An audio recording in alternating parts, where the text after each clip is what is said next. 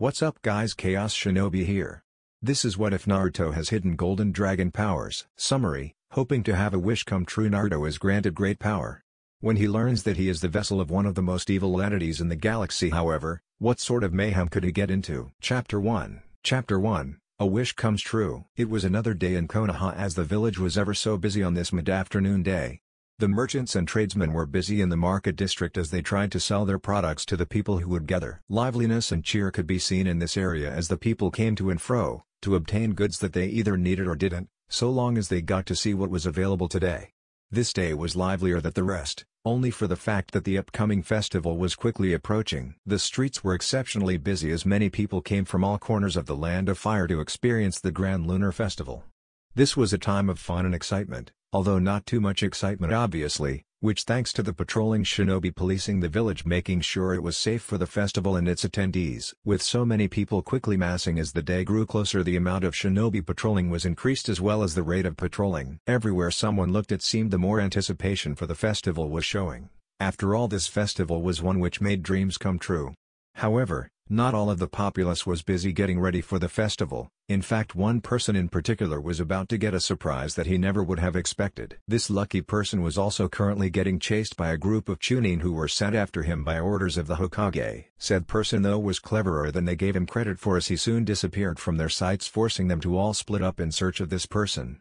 Now you might be wondering who this clever person is, I am sure. Well, perhaps clever isn't the right word when describing him, but rather unpredictable. Stepping out from the shadows of the nearby trees, a young spiky blonde-haired child smirked in amusement at his chaser's plight. That ought to keep them off of my tail for a while, the child whispered in glee as he began to slowly emerge from the tree line. Now to head on back before Iruka-sensei finds me. It's a little too late for that, Naruto, a calm yet angry voice stated behind him, causing Naruto to jump in fright. Ah. How'd you find me, Iruka-sensei? Naruto demanded as he shook in slight terror as his teacher's gaze was set on him. Why, it's because I am your teacher, and so I know you better than those shinobi, Iruka answered while crouching down to Naruto's level before pulling out some rope. Now then, why don't we get back to class and then we'll go see the Hokage about what you just did? Naruto was utterly terrified at how his teacher was smiling all the same while speaking to him. It was something that he had never came to enjoy, and for good reason. Within a matter of minutes Naruto was back in the Shinobi Academy and tied up in front of the class again. To say Naruto was having a good day was a little misleading, as it was fine until he got caught painting the Hokage monument. Now then, since everyone is back and accounted for, the class will continue as planned, and without any further incidents, Iruka announced, with the last part being directed towards Naruto. Class for the most part was much like any other, with the class geniuses exceeding praise while people who were like Naruto failed for the most part. Naruto had known for a while that because of his large chakra reserve that it would be difficult for him to do what others his age could do, so he would often stay after class and ask for the teacher's advice. Though that was when he didn't feel like pranking anyone afterwards though. Today would be one of those few exceptions where he wouldn't be able to do either of the two after classes ended today, as he was a dead man walking, so to speak, so once class ended Naruto didn't even bother getting up. Instead he waited for everyone to leave and for Iruka to wave him over to him before moving on to the Hokage's tower. It didn't take long for them to reach the Hokage's tower, where they soon found themselves in the third Hokage's office. The elder man just sighed as he knew that this wasn't the first instance where Naruto was called into his office. Naruto, would you care to explain why it was that you decided to deface the Hokage monument by painting on it? Sarutobi demanded as he inhaled the tobacco that was ignited in his pipe. Because one day I'm going to surpass each and every one of those guys, as well as you, old man, once I become Hokage, Naruto exclaimed, getting a bit of a surprised look from both his sensei Iruka and the third Hokage. And when that day comes, everyone in the village will yelling my name. Iruka just face-palmed in response, while Sarutobi sighed. Naruto, that does not give you an excuse to deface public property, especially one such as the monument, Sarutobi explained. Normally, if such a thing was ever done, the person responsible would be sentenced to 2 years of community service as well as paying a fine of about 2,957,921.93 yen. Hearing the amount, Naruto instantly felt the shock and paled because of it. Of course, seeing as how you are still a minor and I'm pretty sure that you don't want this information to reach certain individuals' ears, I'll give you another option, Sarutobi offered, making Naruto quickly refocus to the elderly Hokage. Instead, you can clean up the monument that you have defaced, and you will have to assist the preparations of the Grand Lunar Festival that will begin in 5 days. The choice is yours. Knowing that the latter was best option, Naruto took it and soon found himself cleaning up the paint that was all over the Hokage monument. Besides that, Wei was much safer than what could happen if he took the former, and just thinking about it made him shudder, which had been noticed by the other two individuals in the room who knew exactly what he was thinking. I think I'll just take the last option, Naruto answered, and Sarutobi then took the paper that had the amount of yen as well as the punishment on it and crumbled it up and threw it away in the bin beside his desk. Very well, Naruto. You'll begin after class each day until the day of the festival, and I'll make sure that she doesn't hear a word about it. Deal? Sarutobi informed before confirming the deal between him and Naruto. Definitely a deal for me, Naruto answered. Then you may leave now, although Iruka could stay here for a couple more minutes. I have the information revolving around this year's graduation, Sarutobi asked. Iruka nodded and not wanting to stick around, or rather he couldn't, Naruto made his way out of the Hokage's tower and he headed towards the Hokage monument. Once up there he found that Iruka was already up there with a bunch of buckets and washcloths. Getting started by grabbing one of each, Naruto just hoped that word hadn't gotten to the hospital yet about what he had done yet. I didn't even know how much my prank nearly cost them. I need to be more careful when doing pranks now, otherwise I might know what it's like to fly. Luckily for Naruto, time was passing by rather quickly, but to him he didn't even notice it until Iruka told him. It had been 2 hours now and he still wasn't close to finishing. However, he was close to finishing the third's head. The reason as to why he started on this one was because he knew that the old man didn't like what he had done to it, and Naruto was not willing to risk anything that the old man could do. Even though Naruto knew that the third Hokage wouldn't have done anything, it was also sort of out of courtesy for the old man, considering that he did run the entire village, which Naruto could only guess was hard considering how at times he noticed that Sarutobi was stressed out a lot of the time. Naruto didn't have to look up to know that Iruka was watching him work. After all, this is something that has happened before, although just not in this situation. Iruka noticed that Naruto gave a quick glance up towards him before returning to work. You don't leave here until every drop of paint is gone, Iruka stated. So? It's not like there's anyone waiting at home for me right now, and considering they're still working I won't probably get to see them until the day of the festival. Naruto muttered unintentionally loud enough so that Iruka could hear it. Though Iruka didn't admit it, he understood Naruto a lot more than the kid knew. He saw himself in Naruto a lot and knew how busy his guardians were, so Iruka decided to do something for his student. Hey, Naruto, tell you what, if you hurry up and finish I'll treat you to some ramen. This got Naruto's attention right away as he was quick to respond with an okay, followed by an intense cleaning montage. Seeing how determined Naruto became after mentioning his favorite food, Iruka could only chuckle at Naruto's antics. If only you were as enthusiastic with school, you might have even been able to give Sasuke a challenge, Iruka thought to himself before thinking about his other student for a moment. He had heard about the recent event that transpired over there at the Uchiha clan district and hoped that his student was okay. Switching back to Naruto, he noticed that he was now working on the fourth's head and guessed that it wouldn't take long now. Sure, enough due to the encouragement that was ramen. Naruto had completely cleaned the Hokage monument within just 2 more hours. This meant that it was right around dinner time and the perfect time to go and get something to eat. It didn't take long to get to the ramen stand, and with that time flew by for both Naruto and Iruka, as well as a good amount of Iruka's hard-earned money. Several days have passed now and Naruto was all but exhausted. Having to set up multiple booths as well as placing decorations all around key areas of the village and having to help with the floats has taken its toll on the young boy, as he was beyond tired. Looking around though, Naruto did feel good about seeing how everything looks. All that hard work really paid off. Thanks again, kid. One of men from the festival committee expressed his thanks. Too bad I can't pay you. It's no big deal, technically I'm the one who is to blame for that, but I will say that looking around it does look really good, Naruto stated, to which the man agreed. Tell you what, kid, if you come back and help again next year I'll pay you pretty good considering how well you did this year, the man stated, to which Naruto just grinned. Thanks, but that all depends on what I'll be doing next year, seeing as how I plan on graduating from the academy this coming year, Naruto explained. Oh, then I wish you luck in your future career, the man stated before watching as Naruto got up to leave. Waving goodbye to the man as well as a few of the other guys who were there, Naruto made his way homeward. Tomorrow was the Grand Lunar Festival and Naruto needed to make sure that he had everything. He acquired a new orange and black kimono from a nice old man the other day and was now looking for something very specific, a glass orb that when held towards the moon will allow you to make one wish, so they say. It wasn't really guaranteed, and it was more for traditional purposes, and that it has been one of the key parts of the festival. Everyone receives their orb at some point in their life, and usually when their chakra can be fully manipulated by another person, which is usually when they are very young. The orb itself is made from their chakra, as well as some of material of course, but it is made specifically for that one person. There are no duplicates even if someone has a twin, which makes them even more special. The orb's purpose in the festival is meant towards the end of the festival when the crescent moon was at its highest peak in the night sky.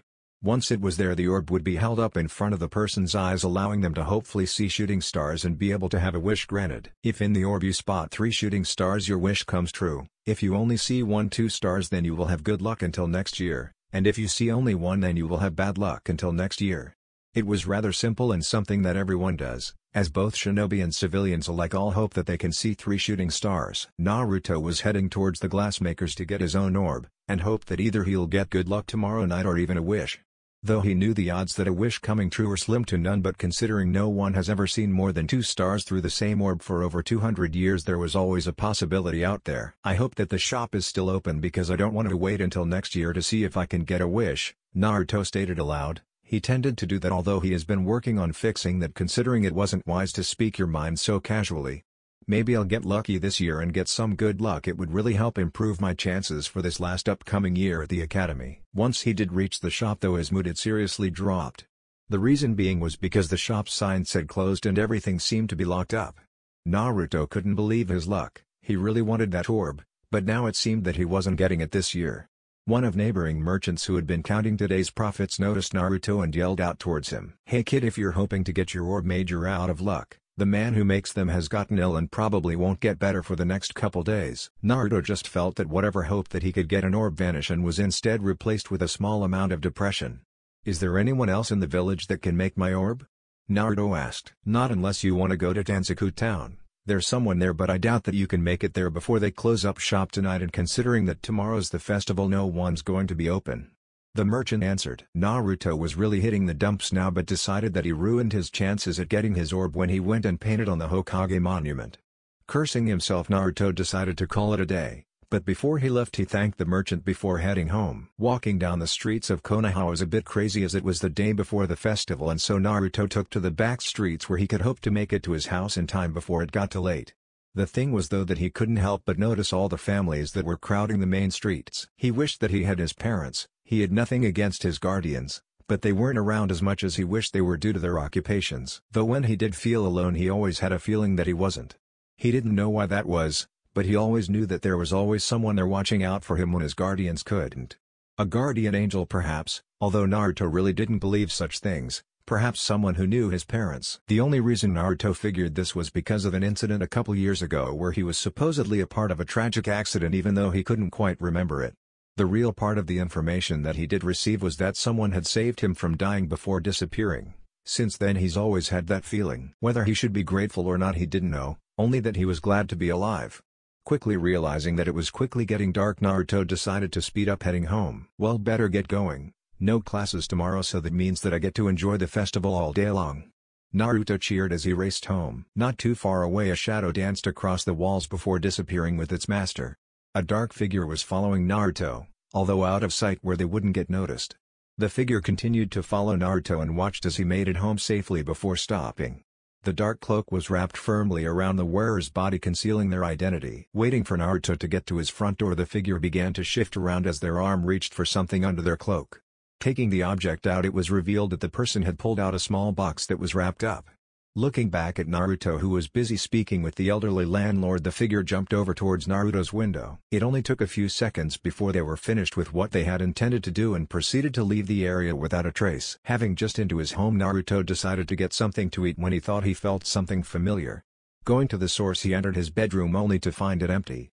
"I swear if they turn out to be a stalker, I'm going to the Hokage," Naruto stated before checking over his room one last time before shrugging and going back over towards his kitchen. Fully unaware that the small box was laying on his dresser that was adjacent to his bed. That night Naruto had been busy trying to figure how to perform the standard clone jutsu. It was still one of the weakest of the few jutsu he knew, however, he wanted to get better at it so that he doesn't fall behind Sasuke any more than he already has. "Ugh, why is this so hard? Why do we even have to learn this stupid jutsu? It's not even that great," Naruto complained. Having had enough after 2 hours of trying to do the jutsu, Naruto decided it was time to call it a night.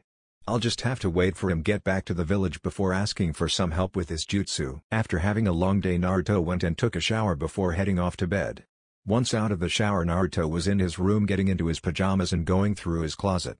Getting his kimono out for tomorrow as well as some other articles of ceremonial clothes and objects, Naruto double-checked everything before finally heading off to bed. Meanwhile, the third Hokage had just finished his paperwork when he finally felt the chakra signature disappear from the village.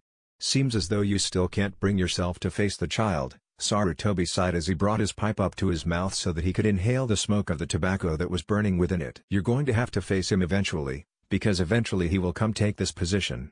Once he's done that, you'll have no choice but to face him then." It was then that knock resounded from his office door, and curious as to who it was at this hour, Sarutobi spoke up, "Come in." Following the command, the door opened to reveal another elderly man, but this one had a cane and a series of bandages covering up the right side of his face. Instantly recognizing his old rival, Sarutobi eyed the man carefully as he made his way towards his desk. "Sarutobi," the man stated. It wasn't a greeting, but rather it wasn't meant to be one. "What is it, Danzo? Normally you wouldn't bother to come and see me so late unless it was urgent," Sarutobi stated. "My reason is the safety and well-being of the village, Sarutobi," Danzo countered. Danzo was serious, it seemed, and Sarutobi had hoped that whatever the man would be telling him would not cause him a serious headache. "It must be important since you came when so few people would be around," Sarutobi started. "This wouldn't be about asking for certain individuals to join Root now, would it? For once that will not be an issue tonight. Instead, this will probably be the one night that I will not attempt any form of argument with you," Danzo answered.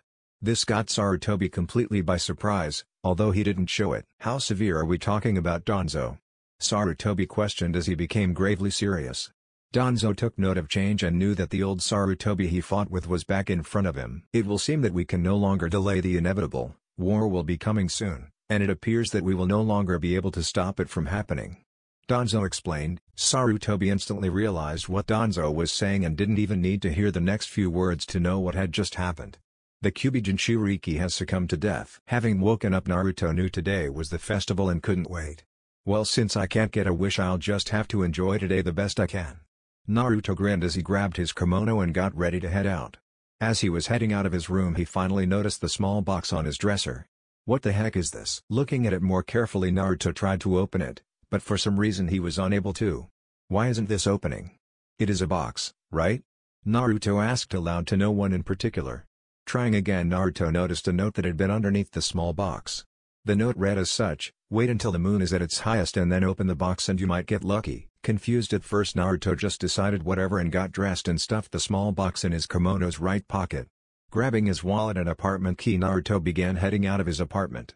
Once outside, he bumped into his landlord, who was an elderly woman who greeted him. "Good morning, Naruto. Are you heading out to the festival already?" "You can believe it. After all, there's no academy classes today, so that means I can have fun all day long." Naruto expressed his joy, to which the elder simply chuckled and waved him goodbye as she saw him off. Naruto was only a few blocks away from where the festival was being held, and he quickly made his way in that direction. Along the way, he saw a bunch of people he recognized either from his class or from his adventures around the village. There was so much to do at the festival, Naruto didn't know where to start, but first thing first, he needed to meet up with somebody before he could do anything else. Heading over to the most likely place where he could find this person, it came to no surprise that he found them there. Sitting in front of the ladies' hot spring was an older man with long white spiky hair running all the way down his back. He was giggling as he was looking through a small peephole in the wall.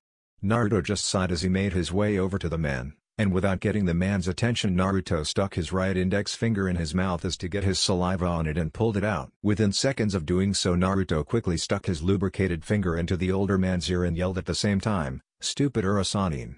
Quit peeking!"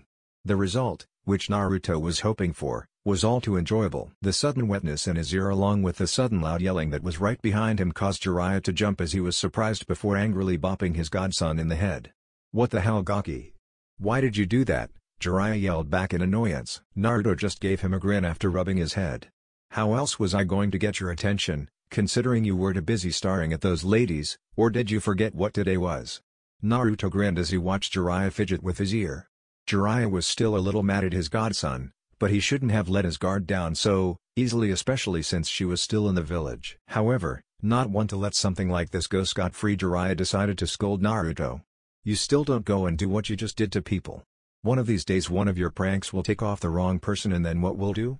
Jiraiya berated as he tried drilling what he had just said into Naruto's thick head. "I'll worry about it then. You got to learn to have more fun, you Urasanin," Naruto replied. "Gaki. Why?" Jiraiya started before suddenly he was interrupted by the sounds of death. "Jiraiya, "What do you think you were just doing?" A calm yet demonic voice asked the white-haired man, who instantly paled at the recognition of the voice. Turning around, Jiraiya met the gaze of one of his oldest and closest friends, who was the embodiment of death at the current moment. Tsunade. Jiraiya tried to speak but instantly noticed her hair was wet. It was then that he recalled noticing someone in the hot spring he knew. "Why, I was just meeting up with Naruto, and we happened to have just ran into each other." Jiraiya looked over towards his godson for support, but found that he had disappeared. Looking back towards Tsunade, he gawked as Naruto was saying hi to both Tsunade and Shizune, who had just come out of the hot spring herself. Naruto then looked over at Jiraiya and gave him a deadpan stare. "Don't get me involved in your stupid situation." Jiraiya just paled as he heard knuckles popping, and Jiraiya knew that there was no escape now.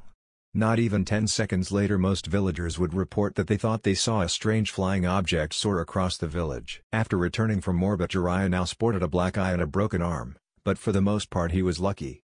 Lucky that since Naruto was there, Tsunade didn't beat him nearly to death as much she would have if he wasn't there, which was something that he grateful about. Walking through the streets of Konoha was quite enjoyable, as the variety of stalls, activities, and games was enough to keep Naruto distracted, while Jiraiya kept close to him in fear of being nearly killed by Tsunade, who would send him a death glare from time to time. For the most part the activities were enjoyable, as the group enjoyed winning games, activities, and participating in the festival. Naruto was really enjoying it, because this was one of the few chances that his godparents would have enough time to spend an entire day with him, aside from Shizune, who would always check up on him.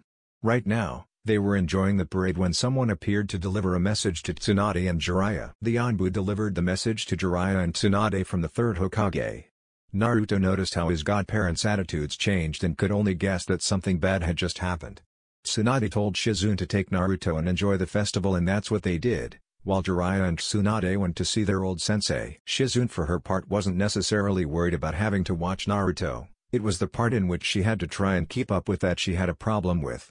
The small blonde was full of energy, always has been, and she was nearly getting exhausted from just trying to keep up with him for no more than 2 hours. She understood how Naruto was easily able to avoid getting captured after a prank went wrong or he got caught, but still she was a seasoned shinobi taught by Tsunade herself, and yet this small blonde-haired kid was besting her endurance. For the most part the festival was fun for Naruto, although he had wished Tsunade and Jiraiya were still with them. After all, he doesn't get to see them that much, and they had originally planned on spending the day with him. After all, Jiraiya was his godfather, and from what he got from that confusing conversation with Tsunade, they are related because of the Uzumaki and Senju clans were closely related. The only problem with that, though he had more chances to see her than Jiraiya, she was still the head doctor for the Konoha hospital, so usually he only got a chance to see her every other week or so. Noticing how much time has passed, Naruto decided to slow down his pace, much to the relief of Shizune, who took a break on a nearby bench to catch her breath. "Sorry for tiring you out, Shizune."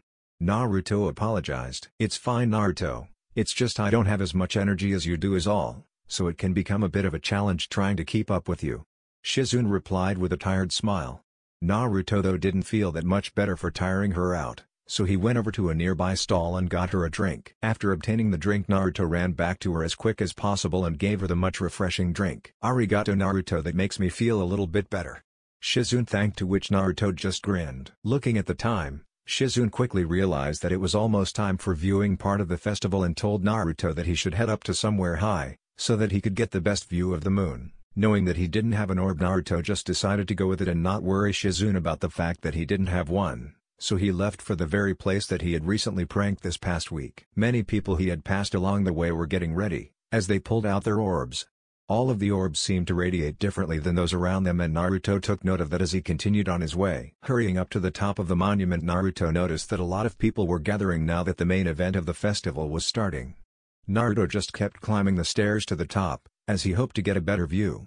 It took no longer than a few minutes for him to reach the top, and from there he saw the crescent moon begin to shine past the clouds that had blocked it earlier. It was larger than normal and with a light blue tint to its luminescent glow. Seeing the moon like this did feel sort of magical, but it was just a shame that he didn't have an orb. Naruto was so deep in concentration that was on the moon that he nearly forgot about everything else, when it hit him. Reaching into his pocket, Naruto pulled out the box, and to Naruto's surprise the box seemed to glow in the moonlight. Seals that were present on the box disappeared and Naruto heard a click. Guessing on what to do, Naruto grabbed the top of the box and pulled it off, revealing a note that Naruto looked at. "Naruto, this was made before you were born, it was made especially for your first time." The note started. Picking it up, Naruto saw what it was underneath and was completely surprised. There, situated in the ceremonial box, was an orb, one that did not glow. Reading the rest of the note, Naruto learned why it wasn't glowing. This orb was pre-made just for you, so that when you've reached the age that you can start manipulating chakra, all you have to do is put a little bit in and it will be yours. Your parents were very anxious as they wanted to make sure you had one. They really did love you, Naruto, never forget that. Naruto was having mixed emotions while reading this note. At one point he was happy, and another part of him was sad that he didn't get to spend this time with his parents. Putting the note aside, Naruto reached for the orb, which was rather light, and looked at it. Remembering all those lessons from the academy as well as from Tsunade and Jiraiya, Naruto tried putting some of his chakra into the orb. At first nothing happened, which disheartened Naruto at first before noticing the faint orange glow that emanating from it. It was faint at first, but then it expanded further to the point that it was the brightest object around him. Seeing this, Naruto stopped and watched as the chakra within the orb swirled before faint changes to orb began to appear. The base color became a light shade of orange while the glow became much lighter. The inside was no longer cloudy but instead see-through, which made Naruto even more excited as he watched the light die down. With that, the changes were completed, and the orb's glow had died down to a bearable level. With this, I can finally see if I can get my good luck or even a wish. Naruto cheered. Quickly bringing the orb to his eye, Naruto looked towards the moon in hopes of seeing some stars. For the first few minutes nothing happened, but then Naruto saw it, a shooting star. That was the first one. So far Naruto was going to be getting bad luck, and he really hoped that wouldn't happen. A couple more minutes passed before he finally saw the second one, and to his joy it wasn't his eye trying to mess with him after swapping eyes. 2 shooting stars were visible to him now, which meant he was going to be having good luck this year. Overjoyed at this, Naruto jumped in the air, cheered for who knows how long before he decided to look for the last time. The moon was starting to disappear behind the clouds again, which meant that the festival was coming to an end, but Naruto hoped to see at least a quick glimpse at a third shooting star. Though he continued to look, time went by and the moon was almost gone along with the shooting stars. Well, I guess there is a reason why people say that no one ever gets lucky enough to get a third shooting star. Naruto said to no one in particular. Deciding to leave, Naruto looked at the orb and noticed that it was still glowing. Thinking back to what the elderly landlord told him, if the moon disappears the orbs will stop glowing, but for some reason his was still glowing. Confused, Naruto at first thought he broke it, but then he looked up and for some strange reason he felt that he should look one last time. Doing so, Naruto's eyes widened. There, along with his other 2 stars, was another third star. Not knowing how to react to this, Naruto just stood there shocked, trying to register what he was seeing. Quickly deciding that he should make his wish, Naruto did just that. I wish to be strong enough to be recognized and to protect those close to me. Naruto begged, hoping that would be enough. Looking over at his orb, he noticed that its light had faded, and Naruto looked up and could no longer see the moon. As though waiting for some weird feeling or perhaps something strange to happen to him, Naruto found neither happening. Realizing that perhaps wishes didn't work like that, Naruto felt a little disappointed at this and decided that it was probably for the best to go and find Shizune now. Making his way towards the stairs, Naruto thought he saw something in the corner of his eye. Turning in that direction, Naruto thought he saw a shooting star, but this was different. It seemed to be getting closer. As though realizing that it was coming his way, Naruto began to freak out because a shooting star was coming straight at him like it had a grudge against him. Running as fast as he could, Naruto wasn't able to escape its path and was caught in the impact. The next thing Naruto knew, he was surrounded by light and fell into unconsciousness. Before he succumbed to the impact, Naruto thought he heard something like a voice. The darkness is starting to set in. Let it take you. Meet him there. Darkness is all that I can see. Cold is all that I can feel. Came the strange-sounding voice, as it seemed to resonate 3 times. To fall so far and fail all the while, hardly a king anymore, but a shadow of my former self. Waking up, Naruto found himself in a weird place. It was dark and cold and there were so many stars glittering the night sky. The ground below him was nothing but rock and the land was barren of any life. Where am I? Naruto wondered. He had never seen a place like this before. A child no less. Truly this is the work of a torturous force, one bent on humiliating me even further. Came the voice again. Looking around, Naruto saw nothing and nobody at the same time. Show yourself, you coward, or do I have to come after you? Naruto yelled out to the darkness of the night. Perhaps this child isn't as pathetic as I thought, demanding me to show myself. It came again. Although this time it seemed much closer than before, and yet Naruto still couldn't see who it was that was speaking. I'm warning you, I'm going to be Hokage one day, and if you think that I'm afraid of you, then you have another thing coming. Naruto yelled out, receiving an eerie chuckle from the person. Let's see if you can still be so brave once you've seen my might. The voice bellowed as the ground seemed to shake and lightning cracked around him. A large storm had formed above him with lightning flaring and the wind howling, all the while Naruto was still trying to get a clear view of who this person was. The clouds began to move out of the ways as the sky ignited and flames trickled the air. These flames danced and waved as they flowed to a central point where they would take form. Naruto wasn't believing what he was seeing. It was almost too fantastic to be true. The flames had formed together and with a clap of lightning a being took form within this world. The being was very large with golden scales covering all over its body. It had two large prominent wings of sorts that appeared leathery, stiff, and giving Naruto the impression of something that would swipe him over in seconds. There were three distinct heads, each attached to an extended neck. It had no arms but two strong and powerful legs with what appeared to have talon-like claws on its feet. And lastly a tail that towards the end split into two. Naruto was mesmerized by the creature before him as he had never seen or heard about anything like it. Noting the look on Naruto's face, the creature grinned at how the boy was in awe of his power, as he should be.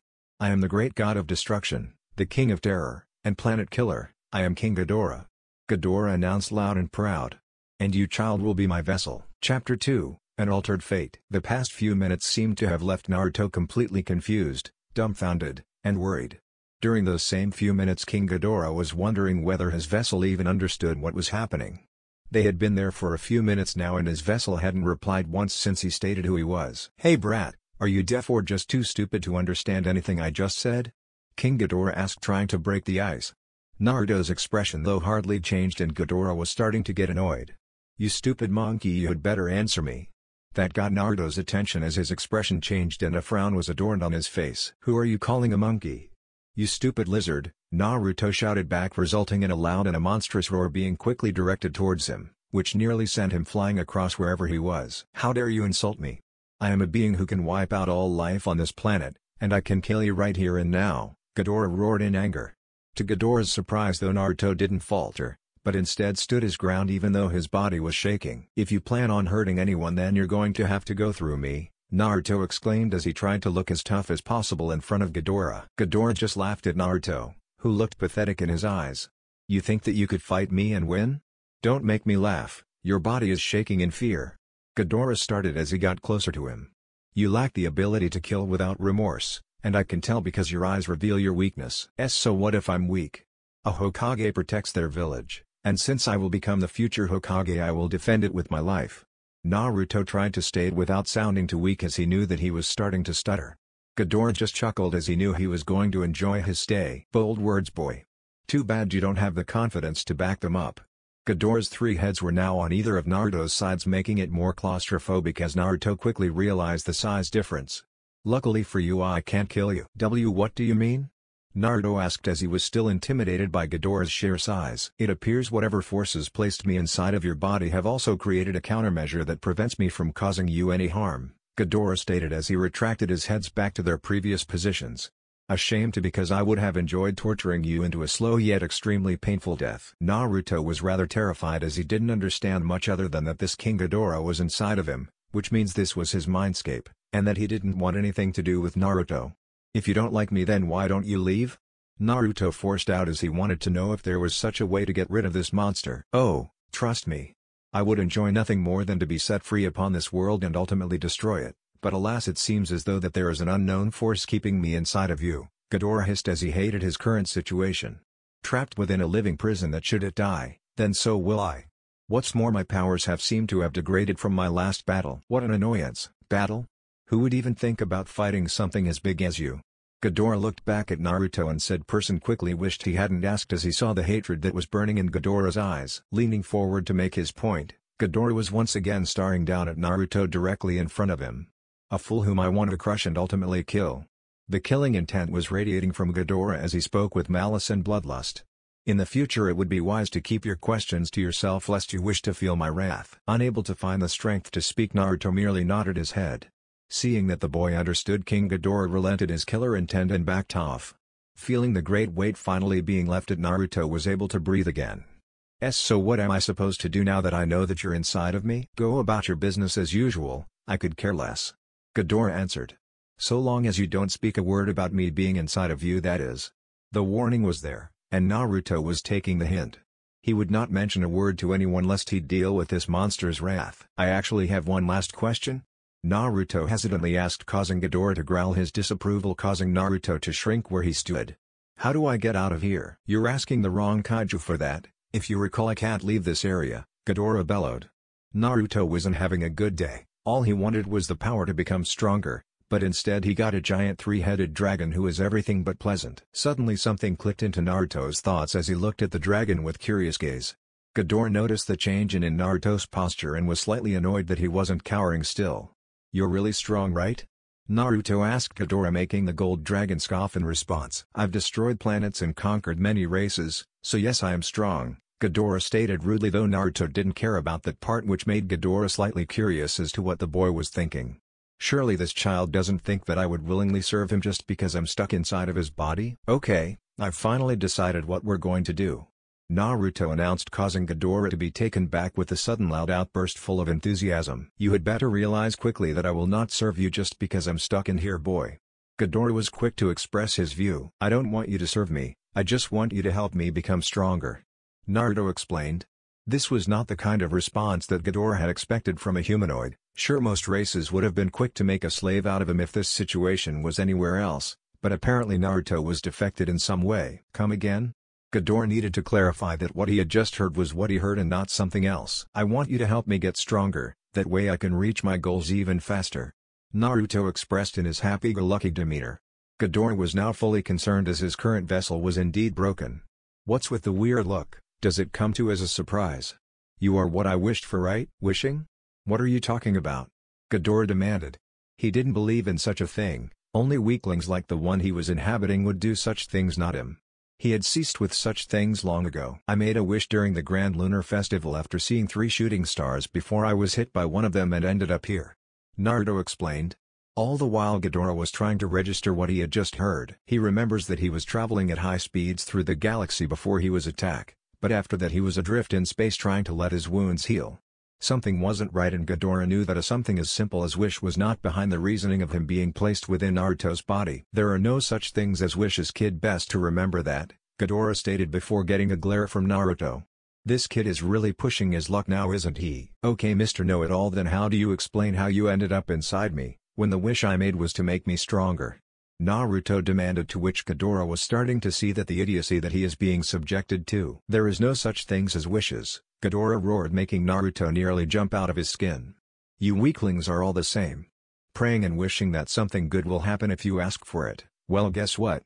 You're just wasting your time. There is no higher intelligence out there that just magically grants your wish. No, instead it's just a pointless waste of your pitiful hope that I can't stomach seeing. Naruto was slowly realizing that he may have just pressed one of Ghidorah's buttons without realizing it, judging from his reaction. Naruto simply hid behind a rock as he noticed Ghidorah thrash about while still yelling the same thing. Talk about anger issues. Is in denial or something? Naruto wondered before noticing that one of Ghidorah's tails was heading his way, forcing him to run away from his hiding spot. Hey, calm your scaly butt down already, Naruto yelled towards Ghidorah in hopes that he would hear him. Ghidorah did hear it and turned to look at him, although Naruto wished that he hadn't because he was looking into the eyes of death itself. You, Ghidorah hissed, making Naruto quiver where he stood. Me?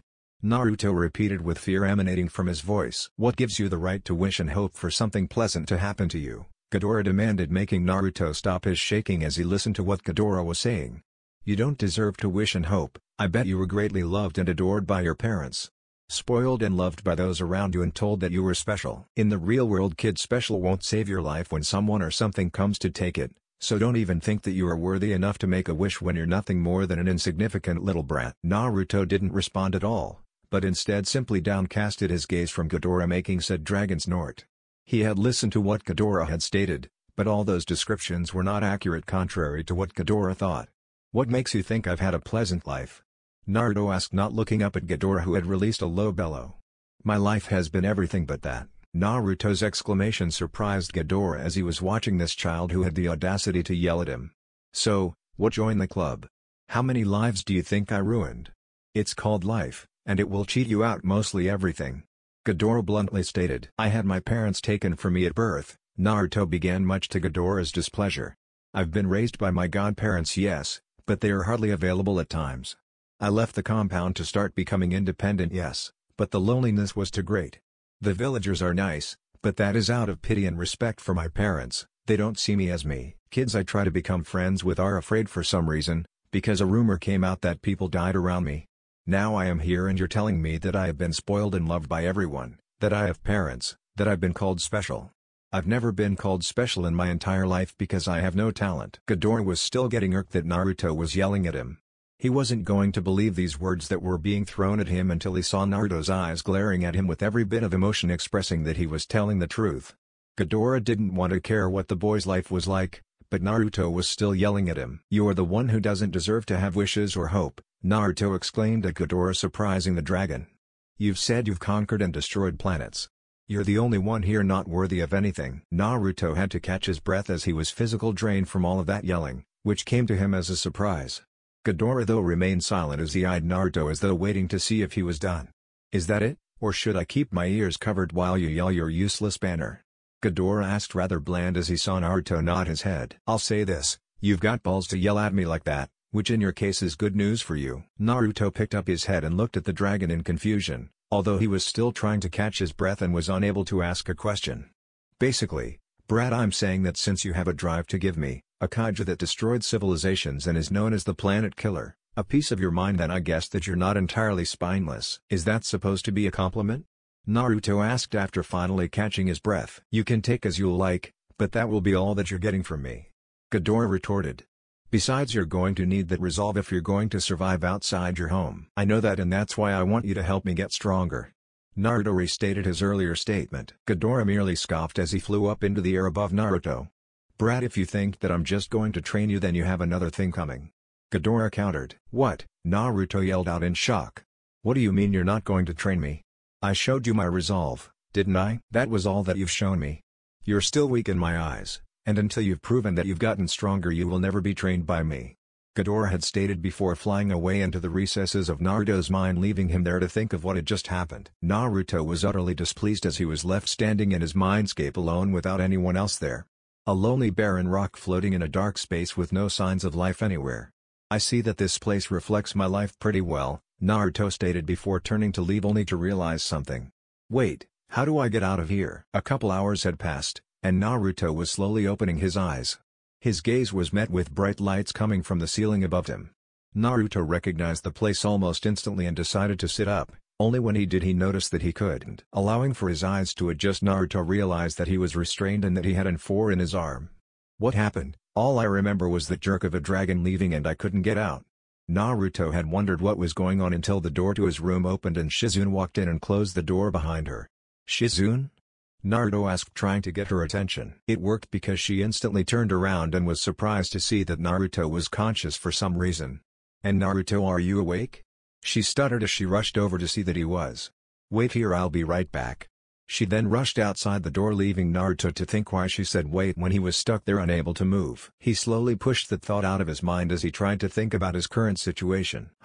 Maybe she was surprised because I had that shooting star hit me on top of the Hokage monument? Naruto thought before he heard 3 pairs of footsteps coming down the hall towards his room. Looking over at the door, Naruto watched as Shizune returned with Tsunade and Jiraiya.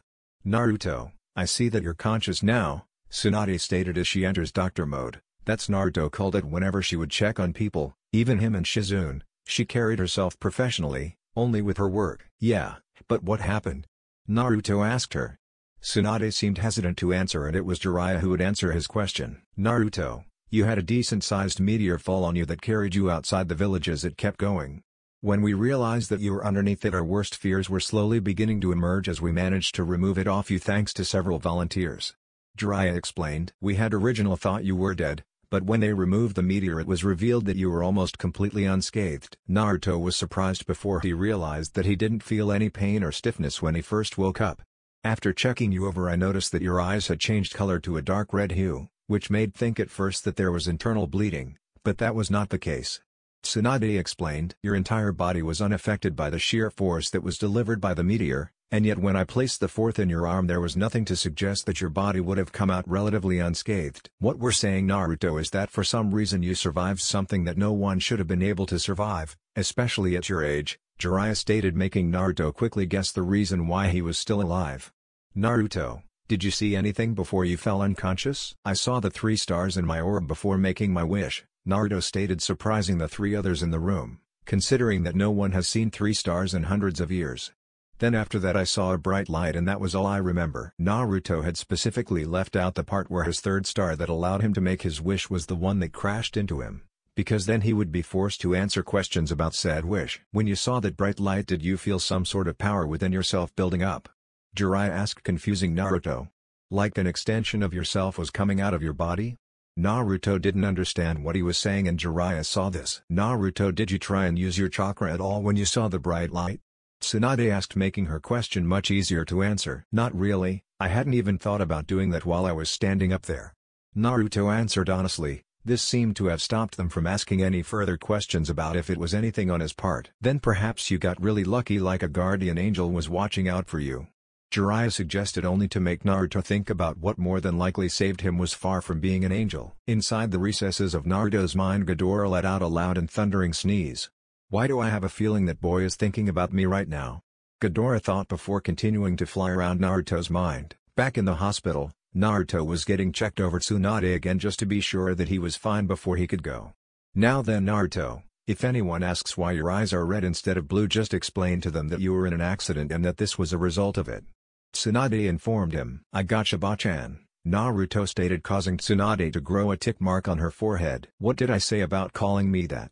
Tsunade asked him to cause Naruto to smirk at her, much to her confusion. That I can call you that whenever I wanted to, and that Hirasanin is going to go and peek on the women's bath today around noon, Naruto stated, causing Tsunade to change her appearance with a calm look on her face as she finished up Naruto before proceeding to get up and leave the room. Naruto, Tsunade started as she stopped in front of the door. Don't ever let me catch you doing what that idiot does, understood? Naruto nodded his head before watching Tsunade walk out of the room and proceed to head over to deal with Jiraiya. Looking over at the clock, Naruto realized that Tsunade had done all his treatments on her break and felt a little bad for telling her what Jiraiya was doing. Ever since the Naruto could remember, both his godparents were tasked with a large amount of work. Tsunade oversaw the hospital here in Konoha as head doctor, while Jiraiya was busy managing the spy network he set up around the elemental nations. Both were hardly given any breaks and would sometimes be gone for long periods of time, which really left Naruto with Shizune, although if Tsunade had to leave the village she had to go too.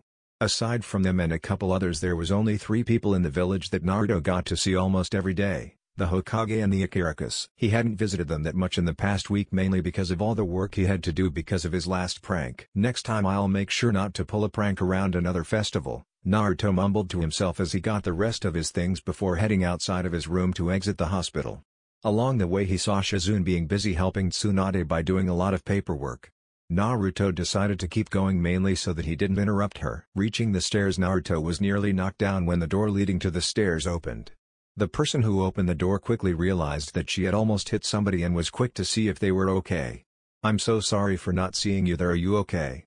A feminine voice asked. Naruto looked up and almost instantly recognized the person. It's fine, although I was surprised to see you being so careless, Rinwon-chan, Naruto jokingly stated as the young woman in front of him quickly realized who it was in front of her. Naruto, what are you doing here?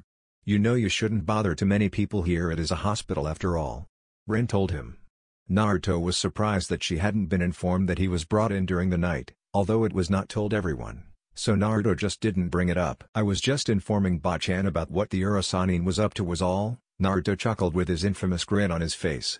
Rin wasn't happy to hear that he was meddling with people again and was about to give him a stern talk when she recognized Naruto's eyes. Naruto, what happened to your eyes? She asked him, to cause Naruto to sigh as he realized that she would have found out eventually. I got into a little accident last night during the festival and the result was my eyes changing colors, Naruto explained. Are you okay? Is there anything else wrong with you?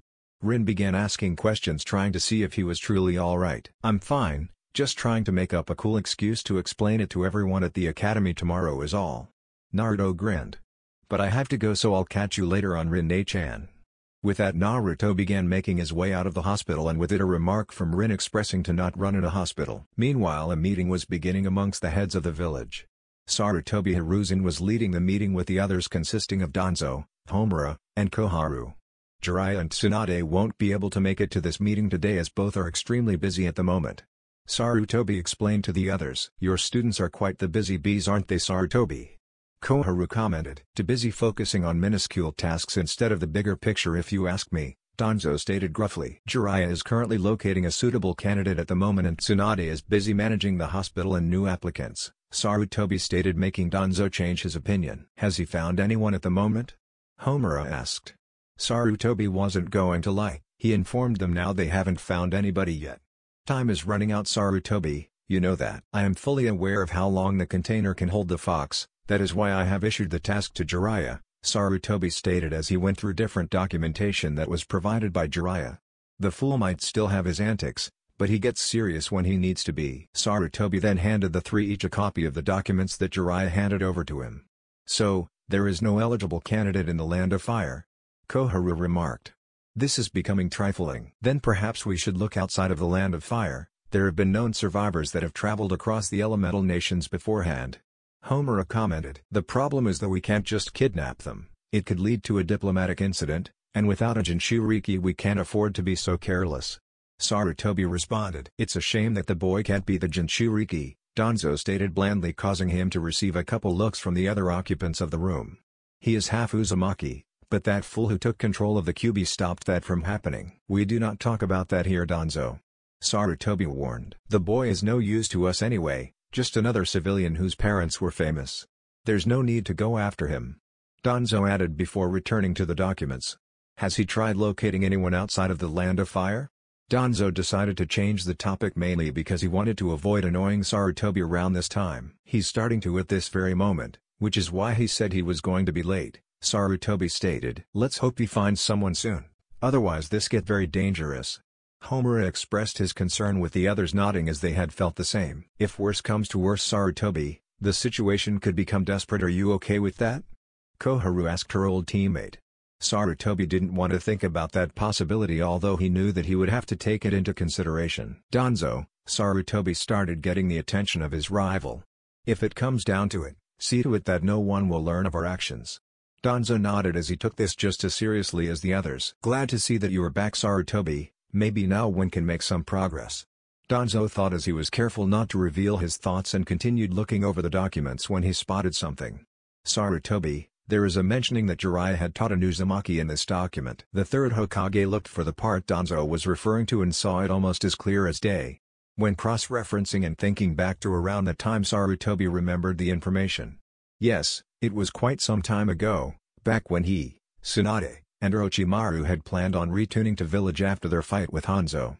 Sarutobi explained. Jiraiya had taught the young man along with his two friends, although from what information Jiraiya found out they were all killed over in Ame. Danzo inwardly cursed his own foolishness back when he assisted Danzo, as he remembered seeing a red-haired boy long ago. I guess that in the future I must be extra careful with those I have killed off, Danzo thought. Sarutobi noticed the inner conflict of his rival and took note of it for the future. It still wouldn't help us if the young man had survived. We need someone with still developing chakra coils and preferably an Uzumaki. Homura addressed with the others, stifling through the papers analyzing all the details. I'll have Jiraiya keep looking, however, it might become unlikely that we can get an Uzumaki, and if so then we must select individuals with growing chakra coils. Sarutobi informed them. So, you're saying that we must pre-select individuals beforehand? Honestly, I would hate to give anyone this burden any soul for the benefit of the village, but this is essential, Koharu stated. We have a couple months to find a suitable host, otherwise the Kyuubi will break free. Sarutobi expressed as he and the others continued to plan for the best and worst case scenarios that could happen within the next few months. Following his trip from the hospital, Naruto had gone home and rested for today, which was the day the academy was picking back up. He wasn't particularly fond of going today, but he had to go if he wanted to become a shinobi. He sat down ready to eat some breakfast when he noticed something odd. Whenever he went to go and turn off/on the lights he would get shocked for some reason. The same thing happened with the electronics he touched. It became rather annoying, making Naruto question what was going on before casting it aside as nothing but a bad morning. Eventually he made it out of his apartment and headed over towards the academy. Along the way he noticed that a couple people were looking at him. This was new, he was never the center of this much attention before, unless he had just done a prank. But he was clean of pranks this past week. Naruto then remembered that his eyes were a different color, so he figured it was just that. Sure enough, once he got to the academy his thoughts were confirmed.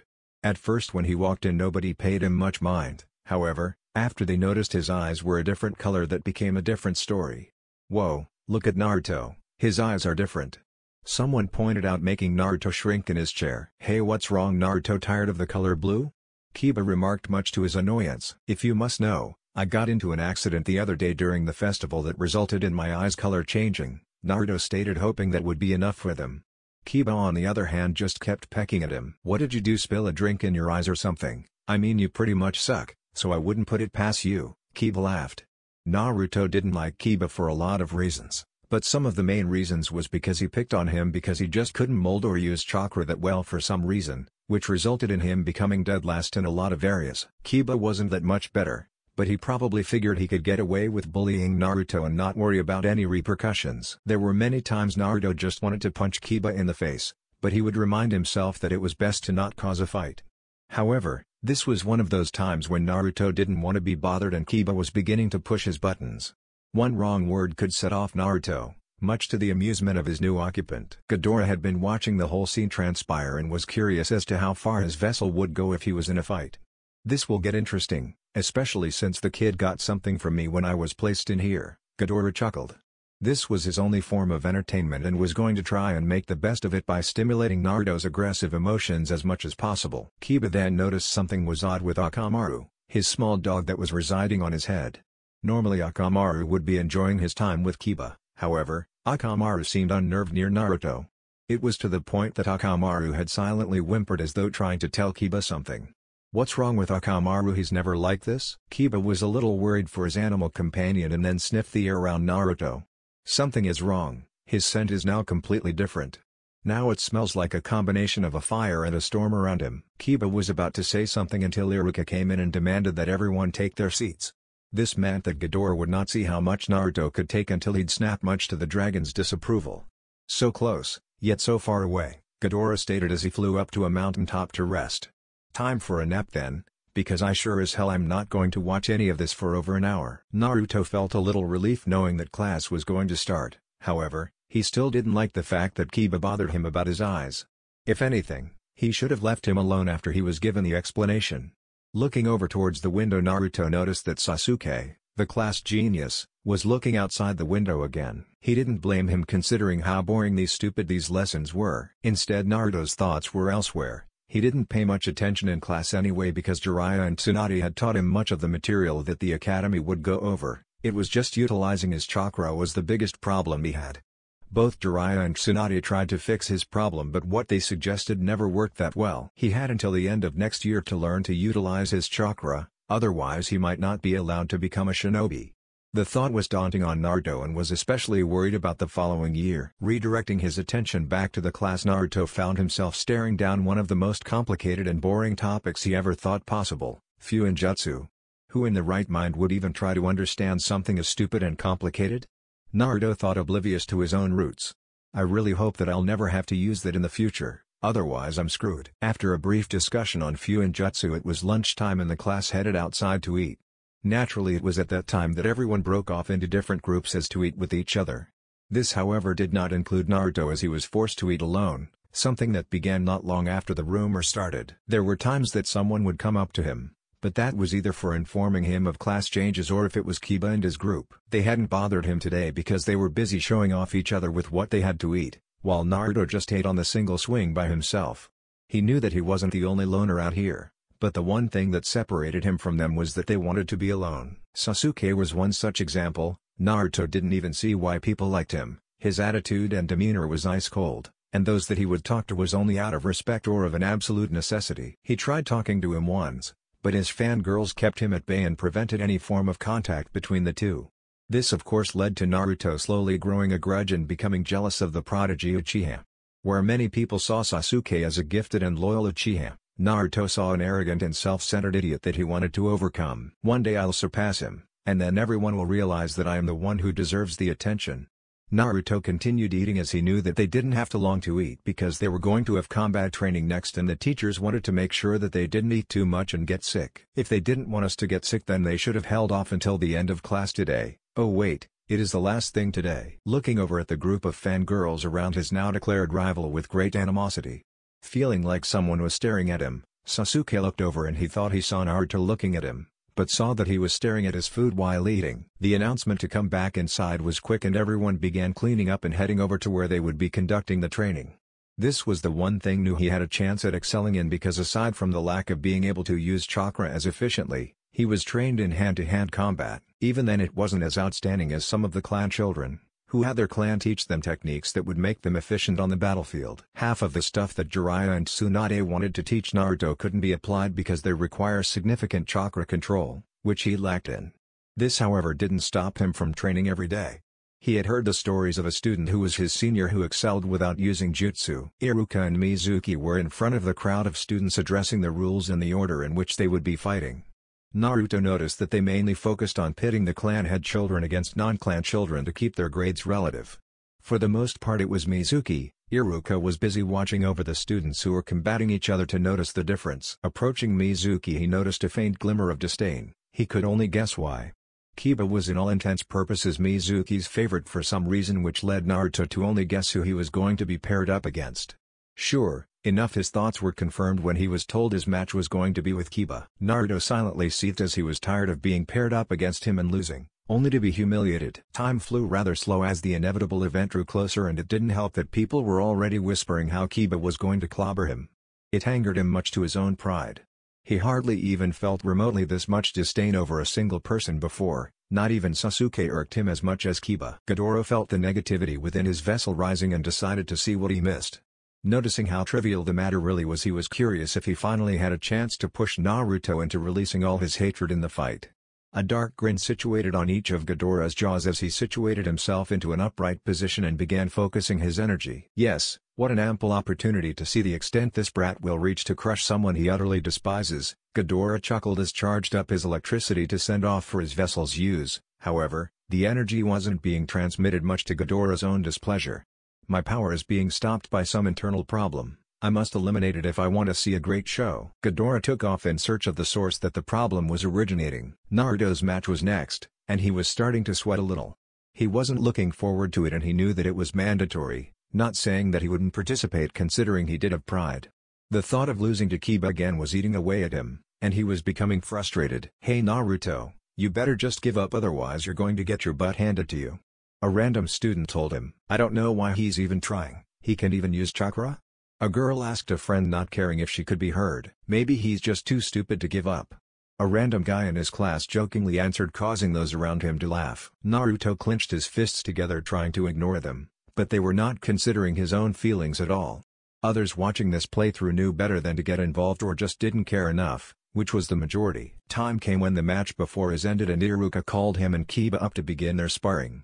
Naruto took to Iruka's left while Kiba took his right. Both stared each other in the eyes which made Kiba grin.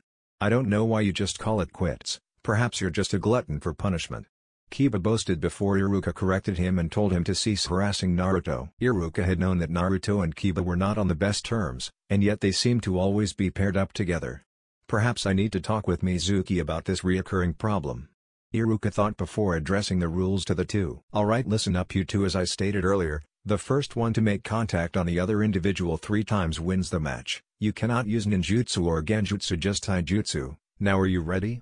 Looking at the two, Iruka confirmed that both were ready before initiating the spar with a loud hajime. Rushing forward to throw off Kiba, Naruto swung his right fist towards Kiba's chest only for him to dodge to the side.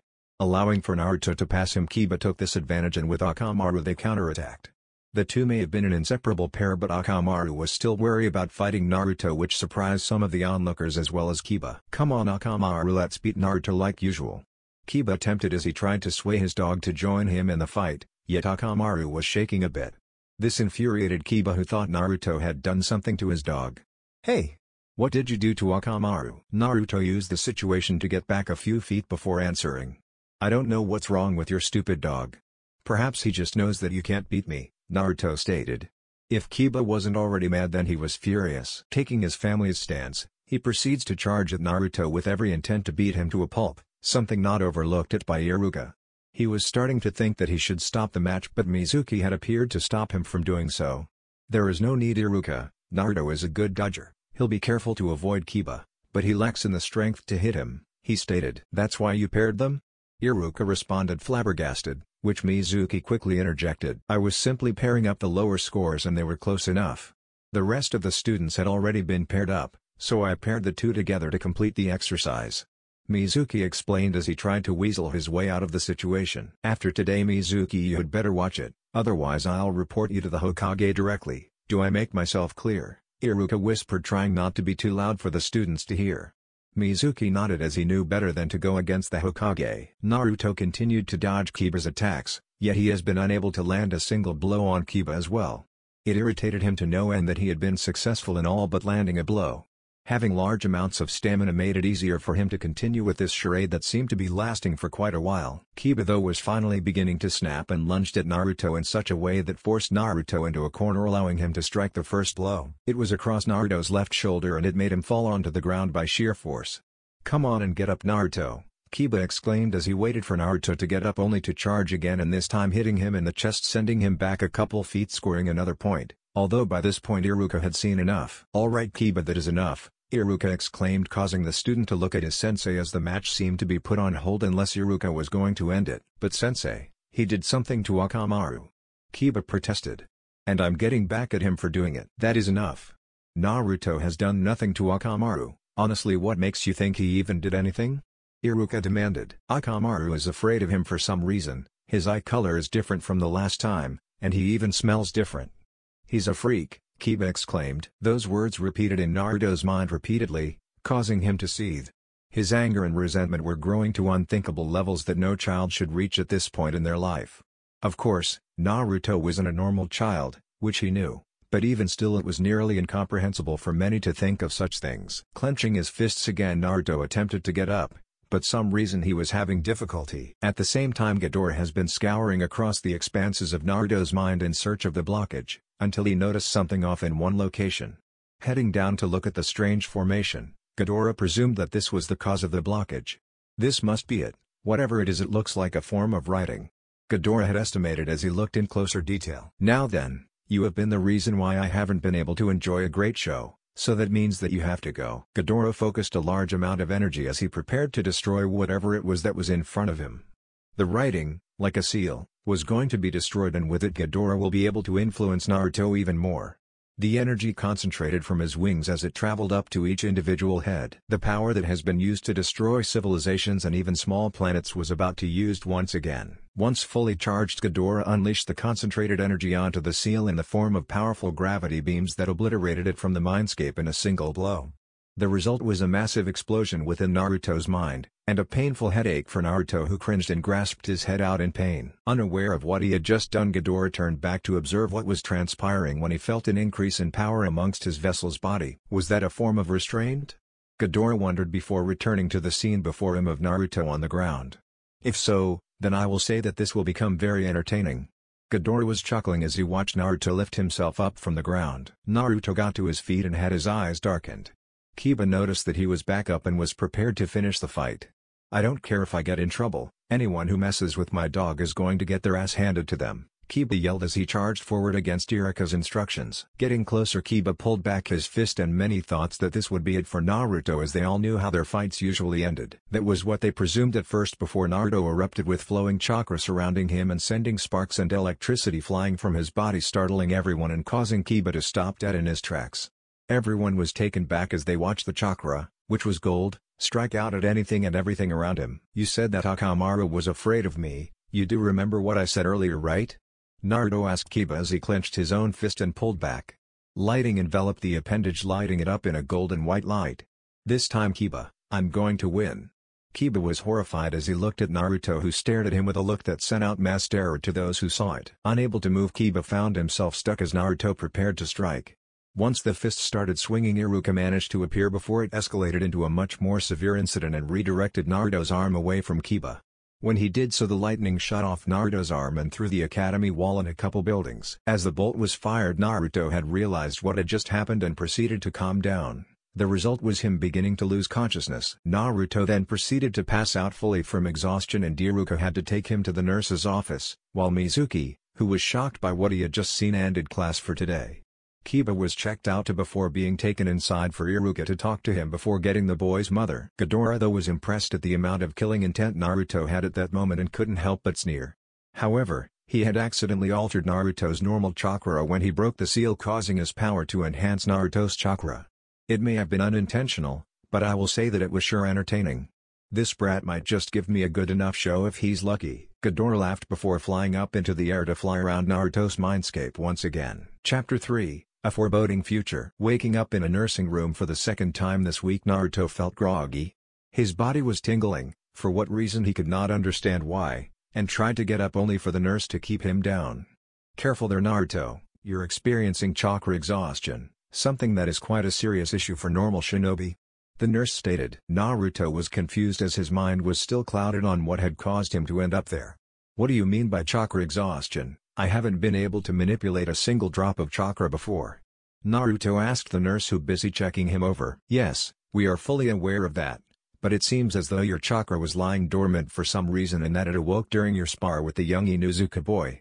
The nurse explained as Naruto finally began recalling the prior events of him in the spar and feeling anger and spite towards Kiba, as well as him charging at him before being intercepted by Iruka. Is he okay? Naruto asked the nurse, who was a little surprised considering she heard that Kiba was the bully in the situation. He's perfectly fine, although your sensei Iruka got in touch with his mother and informed her of the situation, so he's not out of the doghouse yet, so to speak. The nurse chuckled at the way she phrased the last part. He also informed your guardians about the issue and they are on their way here as we speak. Come again? Naruto asked for clarification. Did you say both and not Shizune? Yes, that is right. Your sensei made sure that both would show up, and for good reason I'd say. The nurse clarified. Naruto though was terrified at the fact that both were coming. Normally it would be Shizune who would show up as to be the medium between the academy and Tsunade since Jiraiya was gone for certain lengths of time on occasion. The fact that both are showing up meant that this was going to become something not short of being a large issue. No sooner had those thoughts graced his mind, Naruto heard the familiar pair of footsteps coming down the hall. Terror slowly began to build up as Naruto tried to figure out if he was in the right or not concerning the incident with the spar. He was merely defending himself for the most part, although he did try to bash in Kiba's face in the end. Still though, he shouldn't get into trouble for that, right? All these thoughts were plaguing his mind before finally the pair of familiar footsteps stopped at the door to the nurse's office. There was a knock and the nurse told them that they may enter. This in turn led to the door opening, revealing both Jiraiya and Tsunade. Both of their faces bearing a serious expression which made Naruto the more nervous. The nurse though was calm as can be as she finished writing something down before facing Naruto's godparents. Hello Lady Tsunade, Lord Jiraiya, I think that both of you will be glad to know that Naruto is only suffering from chakra exhaustion at the moment. However, he will need to rest for the remainder of the day if he is to be able to attend class again in 2 days. The nurse informed them. Both of his godparents were shocked at the mention of Naruto suffering from chakra exhaustion. Wait, I didn't quite hear you right, did you say chakra exhaustion? Jiraiya asked, to which the nurse nodded in confirmation. It's quite understandable that this would be surprising considering that young Naruto here hasn't been successful at even getting a drop of chakra to manifest beforehand. The nurse stated. It was quite a surprise for everyone here at the academy as well, considering that the 4th Hokage's son, who prior to today was unable to manifest chakra, finally did so during a spar. Quite eventful. Would you mind if I checked him myself? Tsunade asked the nurse, who nodded and moved out of Tsunade's way. Making her way over to Naruto, Tsunade began checking him over and within a few moments she came to the exact same conclusion as the nurse and couldn't help but smile. Well, it seems you're a bit of a late bloomer. Naruto seemed to relax at this point and chuckled sheepishly. How exactly did this come to pass? Jiraiya asked the nurse, who then proceeded to pull out the account written by Iruka. During a sparring match with Kiba Inuzuka, Naruto was pushed incredibly much to his sensei's distaste and was about to end the match before more harm could come. However, before he could end it, Naruto had managed to unlock his chakra, so to speak, which manifested for all to see. The nurse summarized before handing over the account to Jiraiya. That is the full detailed report that I just summarized. It contains all the information for you to look over. Jiraiya proceeded to take the account from the nurse and look it over. Much of it surprised him, although a lot of it he didn't particularly like. Thank you. And do you know where the other sensei, Mizuki, is? Jiraiya asked. He has been sent home on suspension for the time being for his actions, and there is investigation into possibly other actions he took along those same lines while Iruka wasn't around. The nurse mentioned. For the time being though, Naruto is allowed to return home and rest for the remainder of the day. Thank you. Both Jiraiya and Tsunade thanked as Jiraiya picked up Naruto and they made their way over to the Senju compound. Huh? I thought I was allowed to go home? Naruto asked as he was slowly succumbing to the desire to sleep. You're staying at the compound tonight, that way we can make sure that you're alright, And besides, we'll need to check you tomorrow anyway, Tsunade stated before Naruto fell into slumber. And there's another reason why. Chakra exhaustion can be pretty dangerous, although I was surprised at the fact that he even regained consciousness, Jiraiya stated as they made their way out of the academy building. Uzumakis usually have large pools of chakra, and it takes a lot for one to suffer chakra exhaustion. When I was checking him over, I noticed that his chakra pool was steadily increasing in size. I believe that due to being dormant for so long has caused its surface at slow pace, Tsunade stated. That would explain the chakra exhaustion he is currently experiencing. Perhaps, but for now let's get back to compound first, and then head over to Sensei, he'll want to know about this. Jiraiya replied as they continued onwards to the compound. This might be a blessing in disguise. If you're thinking about suggesting putting that fox inside of him, then you're obviously not considering his own well-being. Remember what happened to the previous host.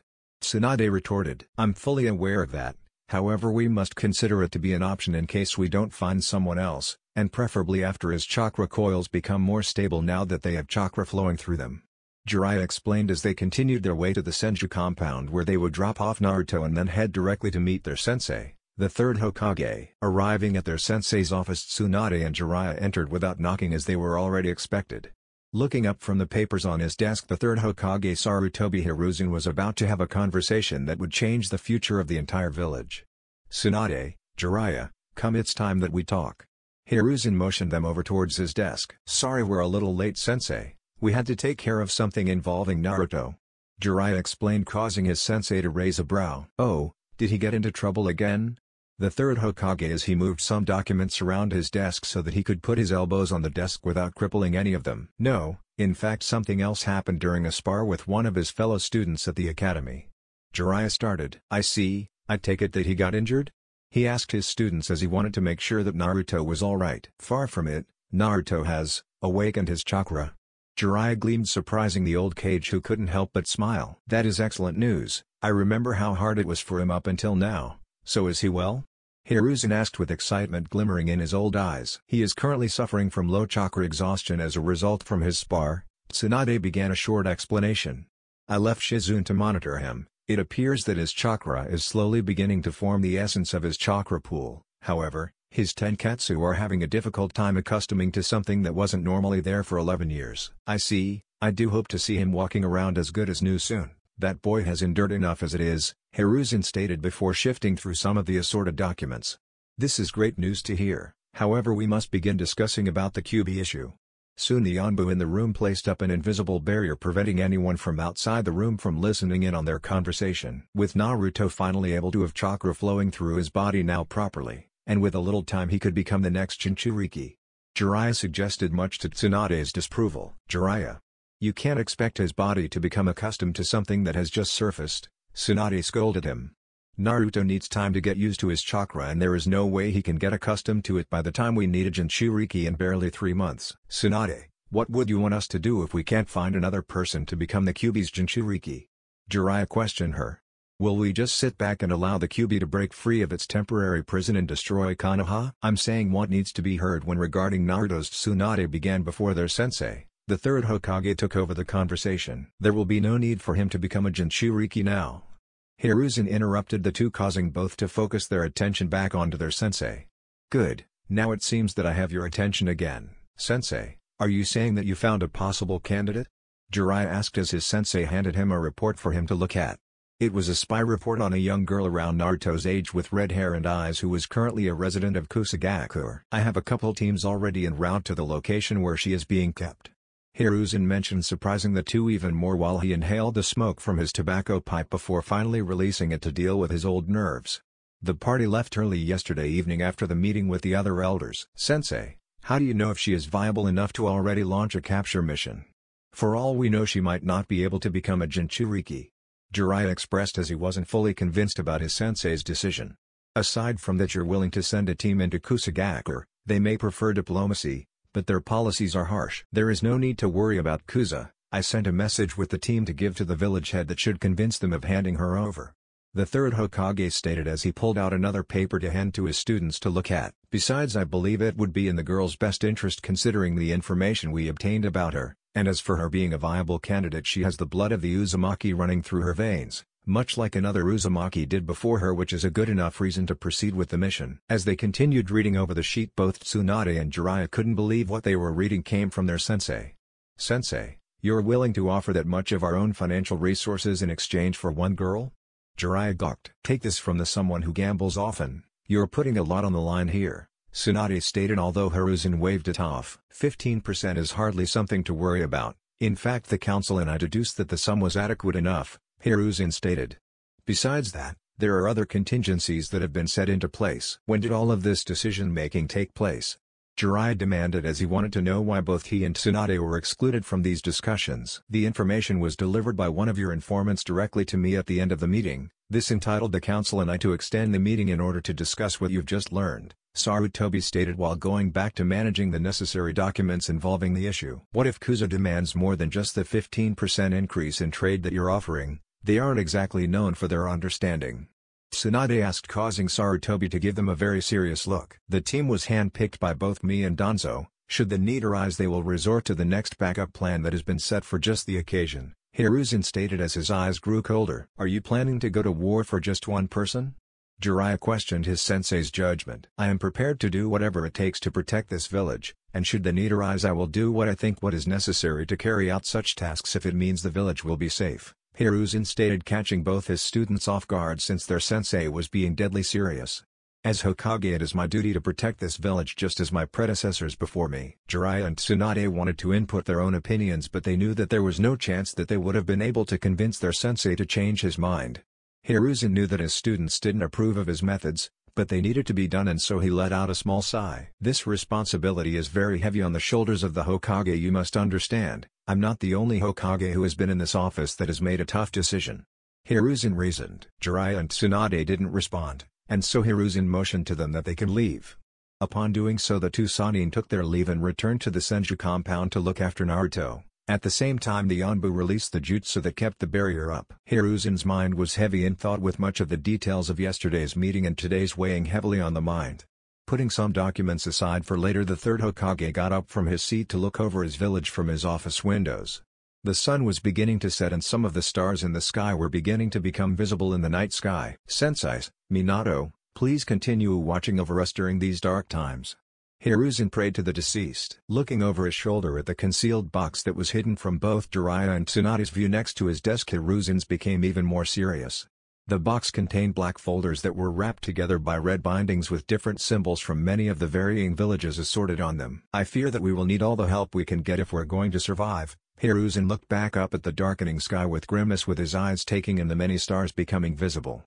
When they come. The following morning came with an unpleasant start for Naruto as he awoke with a fright.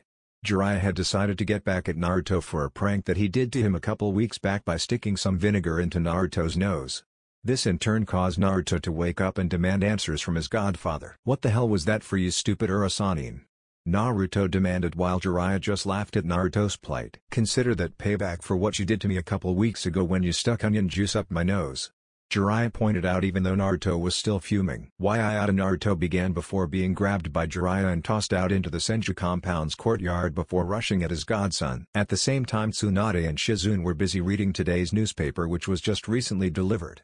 Tonton was resting on Tsunade's lap while the two were conversing on an article about something going on the land of Wave. The chat was cut short when Naruto was flung directly at Tsunade, who proceeded to catch the boy and set him down on the ground. "I think that's enough playtime, Jiraiya. Naruto seems to be back to normal," Tsunade stated. "Just making sure. After all, we don't want him to get hurt, since today is the day we're going to get him caught up in chakra control and manipulation," Jiraiya replied as he walked over towards Naruto, who was still a little dizzy from Jiraiya flinging him at Tsunade. "If he was able to move around this morning, then that means that he would be able to do such tasks regardless of making him dodge your attacks," Tsunade pointed out, causing Jiraiya to scratch his head sheepishly. With that out of the way, Jiraiya turned and faced Naruto, who has regained his senses and balance. "Alright Naruto, now remember how we taught you to control your chakra," Jiraiya began, as he wanted Naruto to remember those important lessons that were taught to him. "We want you to do those exact same exercises right now so that we can see this chakra." Naruto, nodding in understanding, took a deep breath in before slowly releasing it as he relaxed and began to concentrate on the flow of his chakra. The feeling was of the tingly sort and shot out across Naruto's body. It was heavy as well, but at the same time almost non-existent. Feeling this source of power, Naruto began to try and manipulate it by using the methods that he was taught, unknowingly causing it to manifest for his godparents to see. The sudden appearance of the golden chakra surprised them as poor Tonton was startled half to death and ran for cover behind Shizune, who was also taken by surprise. Jiraiya took note of how the chakra sparked out and tore into the ground and surrounding walls, all while Naruto seemingly was unaware of the entire thing. This chakra is extremely dense for just a child such as Naruto to have. Something like this could only be expected from a Jinchuriki. Jiraiya noted to himself. Tsunade noticed how calm Naruto truly was and decided to try something. Picking up a single rock, which garnered Jiraiya's eye, she tossed it at high speeds towards Naruto, much to Jiraiya's surprise. Before he could even protest though, the chakra struck out against the rock, turning it into dust. Just as I thought, nobody could remain that calm with all of that chakra tearing up the place, unless they aren't affected by the surrounding stimuli, Tsunade stated. What power!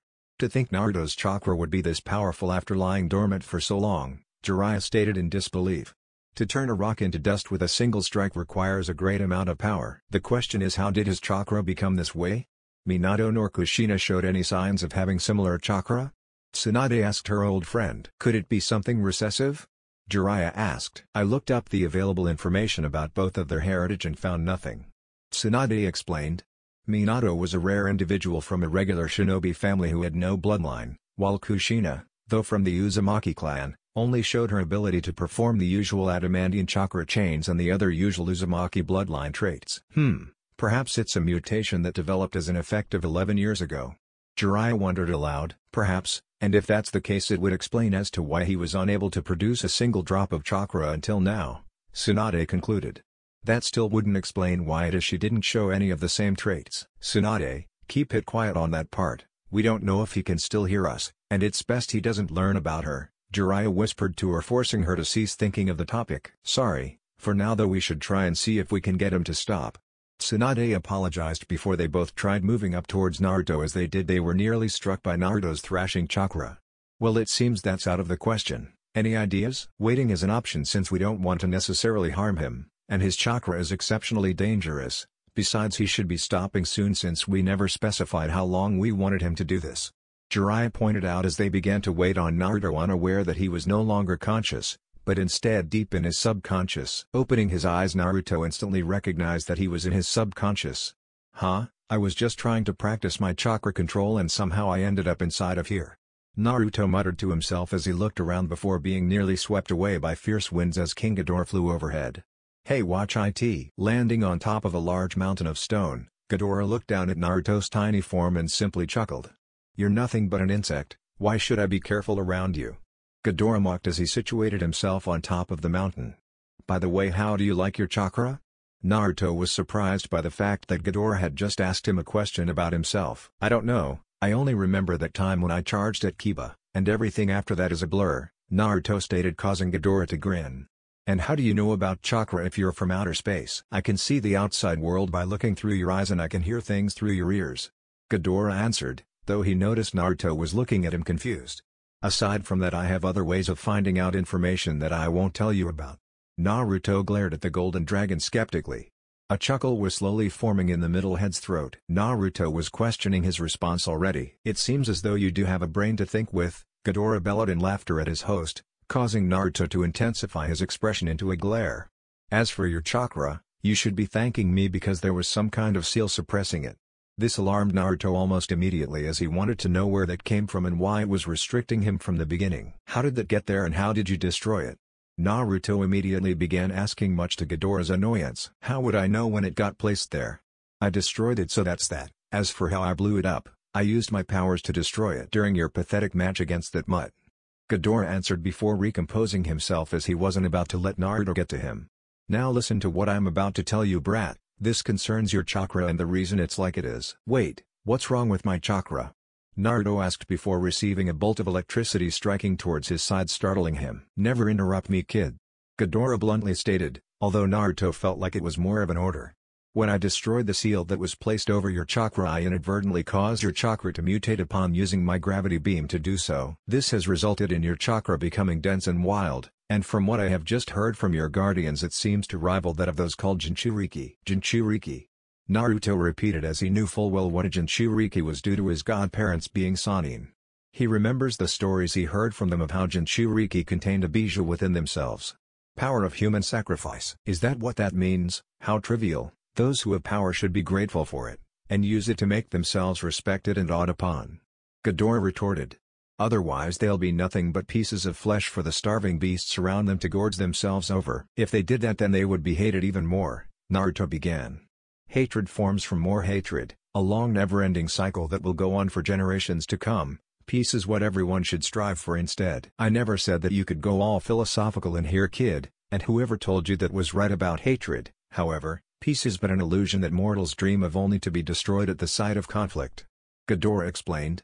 I have seen it many times while traveling the universe, and many times I was the cause of that conflict. You really are a cold-hearted monster, aren't you? Naruto exclaimed at Ghidorah, who snickered in response. Now you're complimenting me, first throwing idiotic philosophy down my throats, and now you trying to butter me up. Ghidorah mocked as he leaned downwards off the mountain. Too bad I'm hard to please. Bellowing out once more, Ghidorah reeled up back into a sitting position from atop the mountain he was currently perched on. Why is it that you really pulled me back here? Naruto demanded. You hardly seem like the type that would worry over someone else's well-being. You're right to think that way, because that is exactly what I'm like. However, since I have to stay in your body for unknown reasons, I'm merely looking after my own safety, Ghidorah stated. That chakra is deadly, and if you're not careful it will kill you, and then that will really piss me off. Wait, you're saying as a trade-off for the stronger chakra I have to deal with the possibility of imminent death? Naruto exclaimed. This was not going well at all, and he was becoming terrified at the fact that the very source of power he had been trying to use for so long finally surfaces, only to be the cause for his own death should he not be careful. It's not imminent, rather there will always be that possibility so long as your body remains the way it is. Ghidorah clarified. If you don't want to die, then I suggest getting stronger. Your body will grow and adapt to this power, however, you must tread carefully from here on out. Then can you teach me how to prepare my body? Naruto asked Ghidorah, who quickly denied the request. As I stated before, you're too weak for me to consider training you in the slightest. Consider this a test if you will. Ghidorah explained. If your body adapts to this new chakra and you become stronger, then I might consider you strong enough to train you, otherwise you're nothing more than a liability in the making. His words were harsh, and Ghidorah wanted them to be that way. There was no need for weakness in his vessel. If there was, then he would have to destroy it. Naruto just sent a glare towards the larger kaiju while all three of Ghidorah's heads looked down at him. Ghidorah looked into Naruto's eyes and saw the strength held within them, but as he looked deeper into them there was fear, and that was all Ghidorah needed to see. Pulling his heads back up, Ghidorah charged up his power, causing the Naruto's mindscape to erupt into a thunderstorm with fierce howling winds. You're still too weak. The next time you come back here you had better be stronger, Ghidorah yelled as he flapped his wings, sending forth powerful hurricane winds directly at Naruto, forcing him into the air and out of his mindscape. This will be the last time I pull him in too. Now then, where did I leave off while exploring this mind? Looking around, Ghidorah quickly remembered and took to the air, heading towards the location. Time to find out why I can't fully manipulate the boy the entire time I'm in here. Waking up from his subconscious, Naruto saw that both Jiraiya and Tsunade were standing directly in front of him.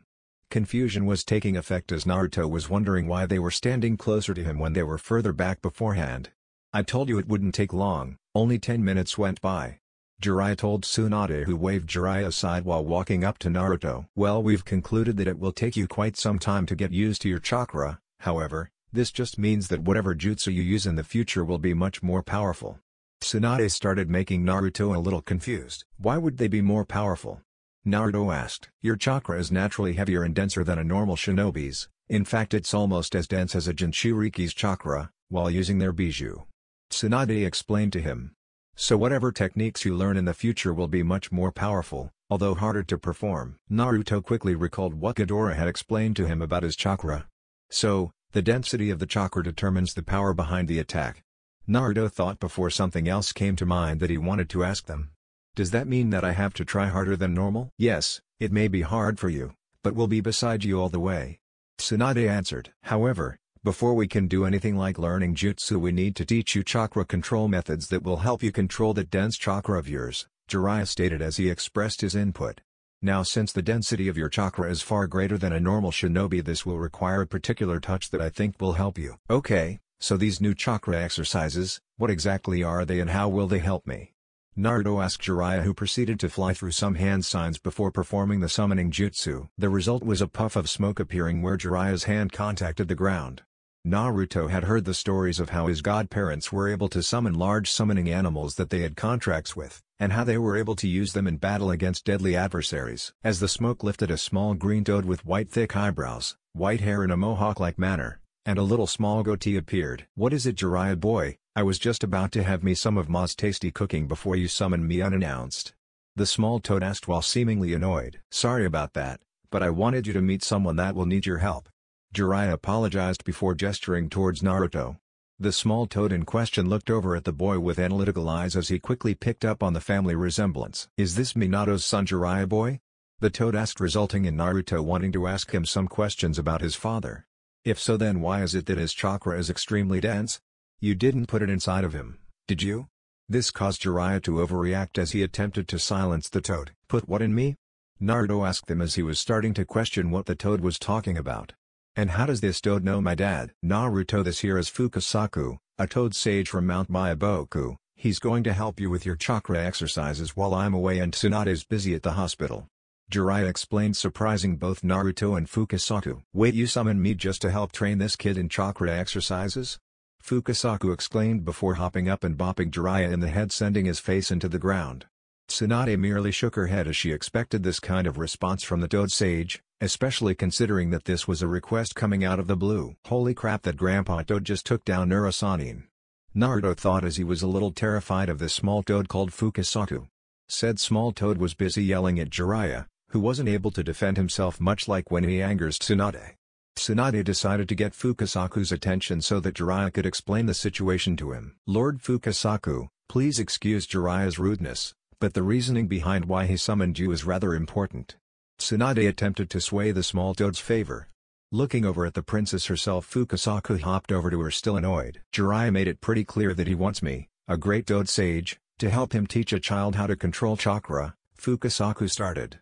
"It's embarrassing that the child I once taught years ago would need help with such a trivial problem as this." "That may be true, however, Naruto here has chakra that is far denser than a normal shinobi should have unless they were a Jinchuriki," Tsunade explained, making the toad rather curious at the fact of the mention of Naruto's chakra. "Denser, you say? Well, perhaps." "Wait, no," the small toad exclaimed.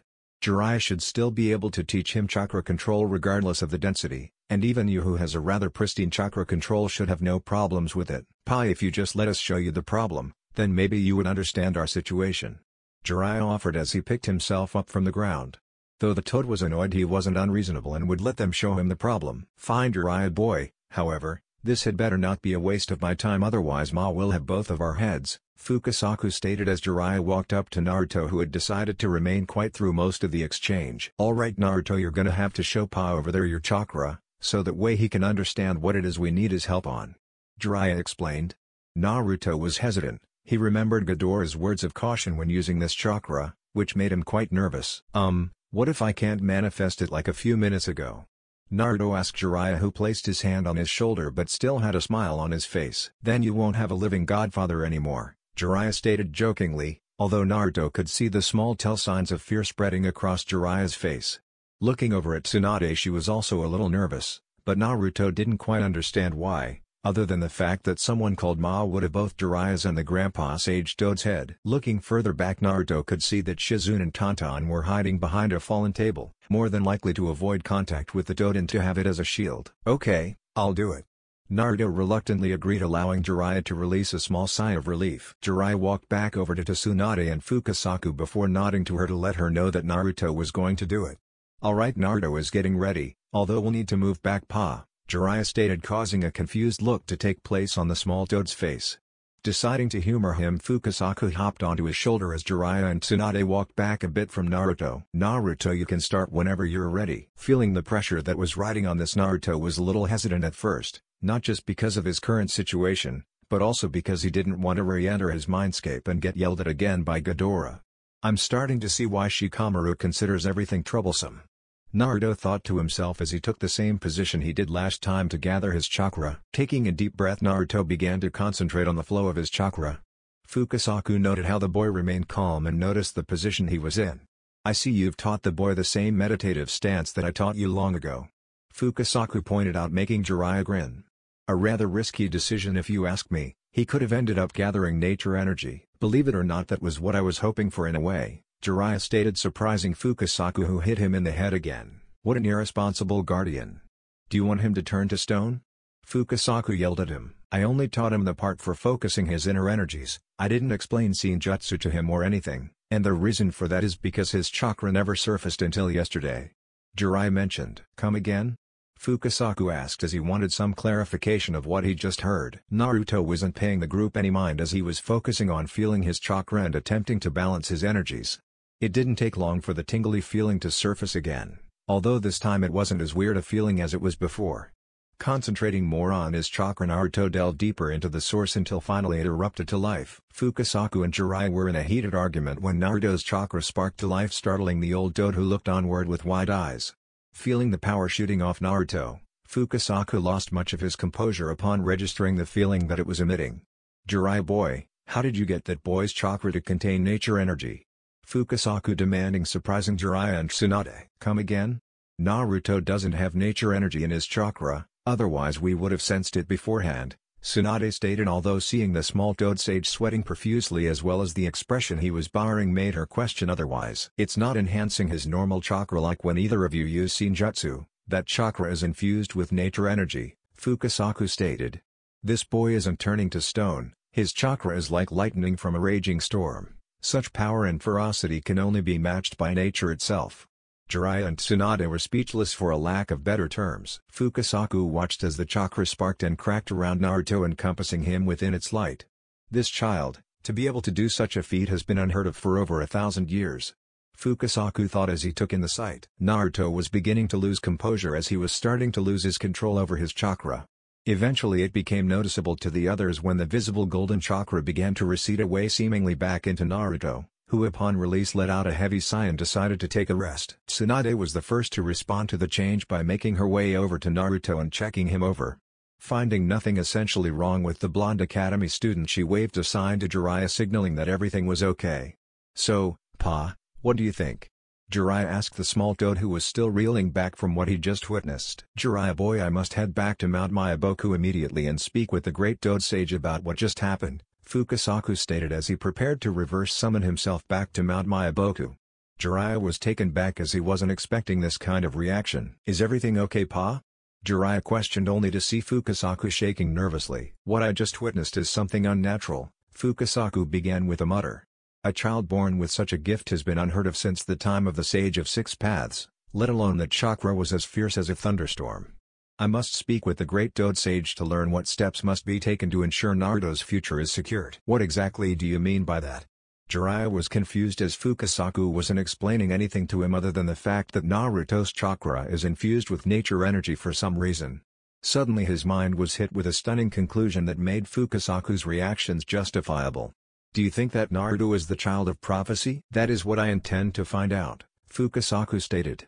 I will return to Mount Myaboku first and speak with the great sage, afterwards regardless if the boy is the child of prophecy or not I will assist in teaching him. A child being born with such a gift is but one chance in several generations and should be molded and taught to use that power for the better good. Very well, I will tell Tsunade and we will await your return. Jiraiya replied as he watched Fukasaku reverse summon himself back to his homeland.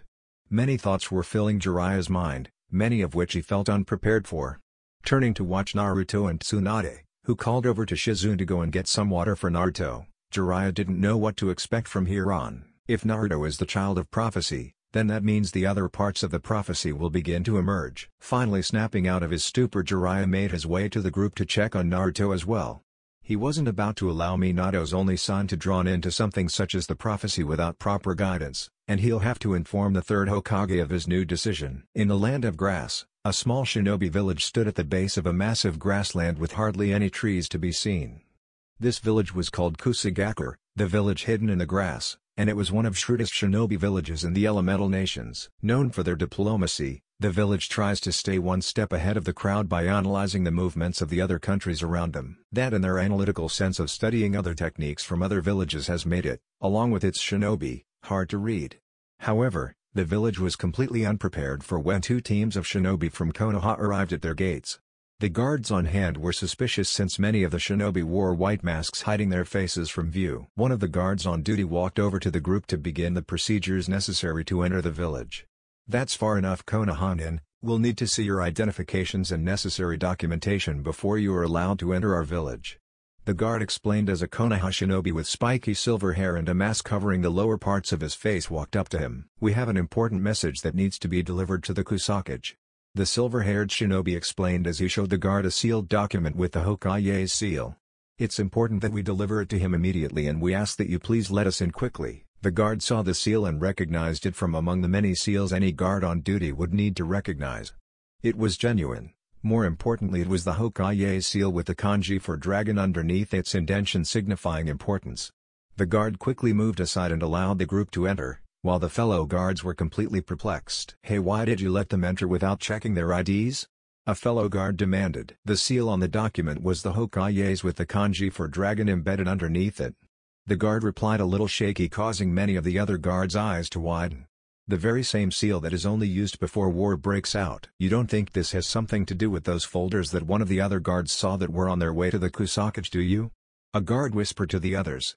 "You know, the black and red ones with the assorted village symbols won them." "Something tells me the peace and quiet won't last much longer," another of the guards stated as they watched the group of Konoha shinobi disappear from their viewpoints. Said group of shinobi were currently making their way to the center of the village where they were to meet with its Kage.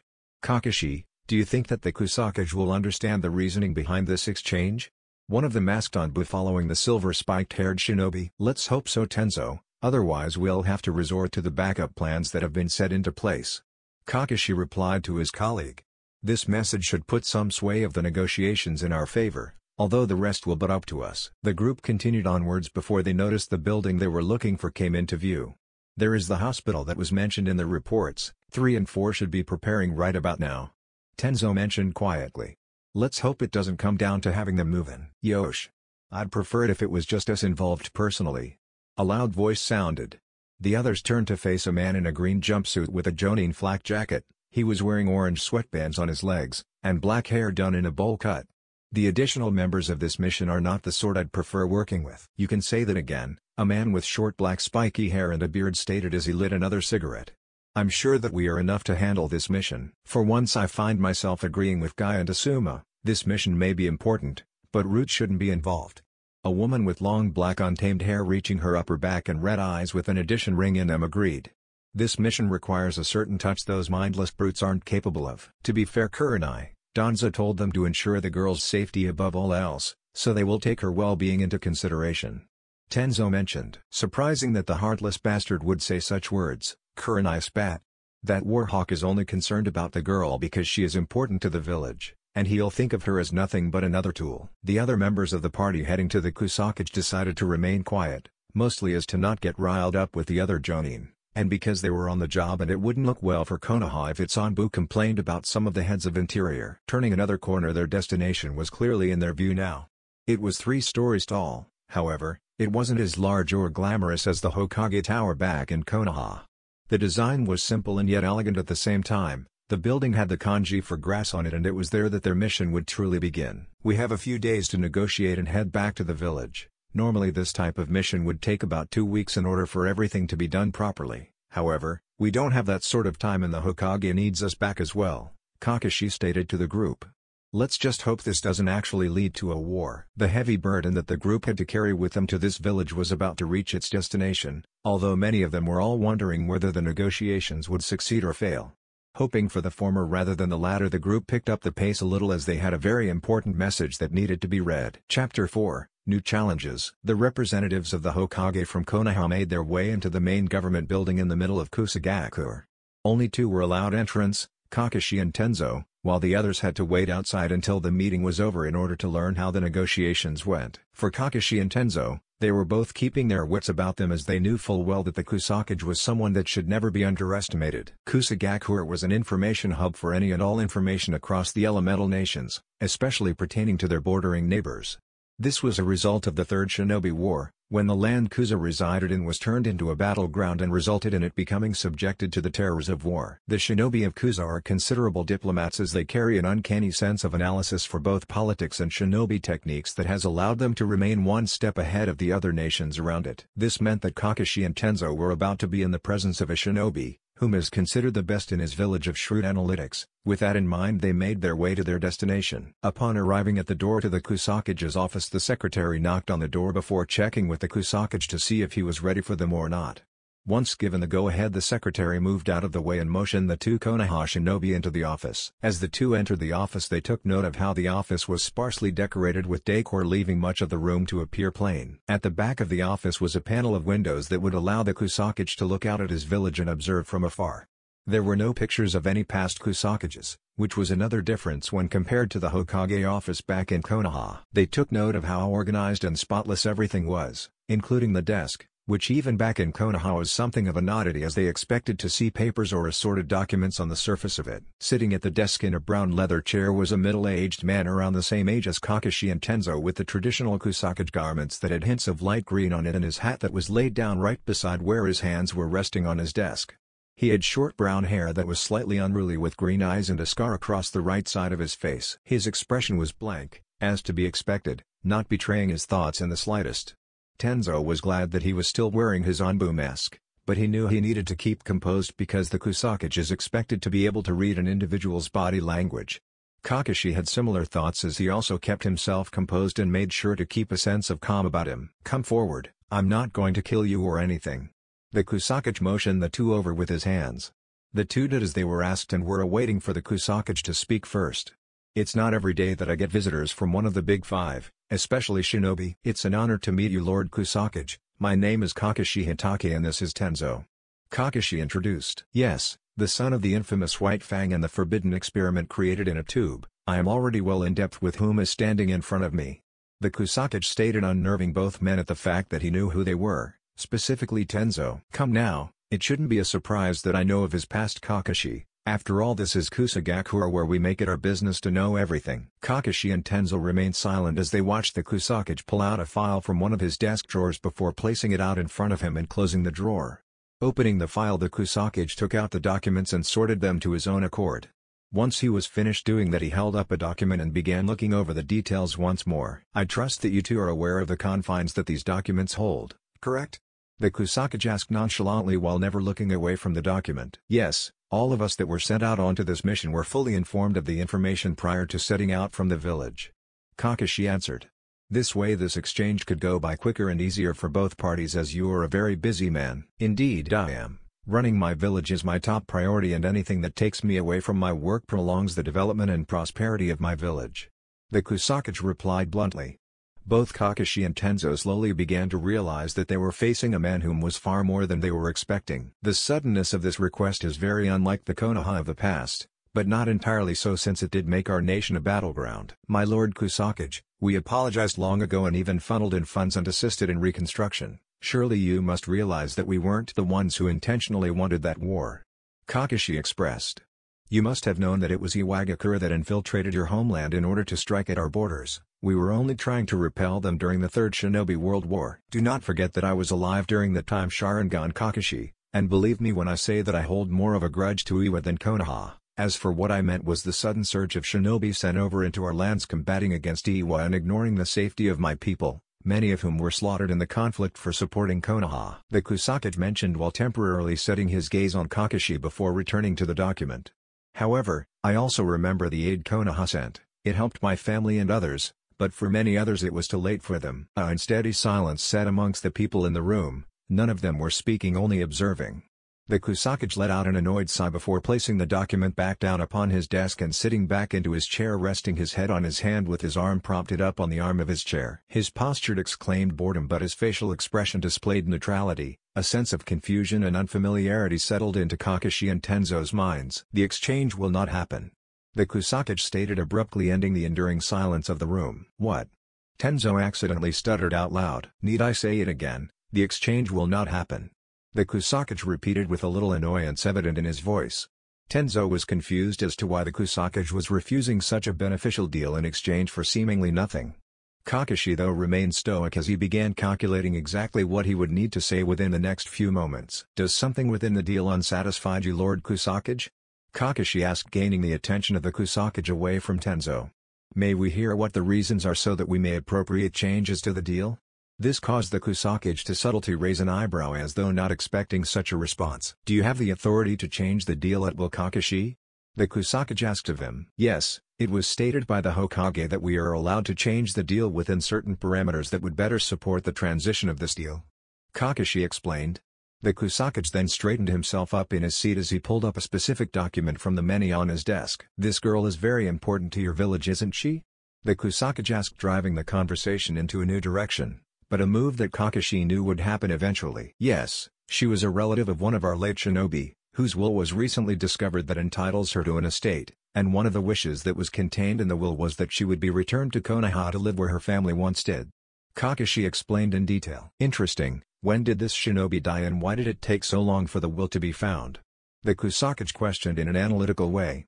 Kakashi though remained strong as he thought back to the example that he knew of personally for ideas. "She passed away about 11 years ago this past October, and as for her will, you may recall the little incident our village had at that time and how we were still finding dead 2 weeks afterwards, not to mention the loss of valuables and displacement of personal property," Kakashi began. "Someone had originally mistaken one of her dressers for their own and not long ago realized that there was a board in one of the drawers that was hiding the will. Upon discovery they turned it into the Civil Service Department." "And why was it that I did not receive any official documentation of this will?" "Surely if this was the case then the Civil Service Department would have sent along documents to prove this accusation," the Kusakage pointed out, causing Kakashi to flinch slightly. "Damn, this man is shrewd. Kakashi was doing decent up until now, but how will he fare now?"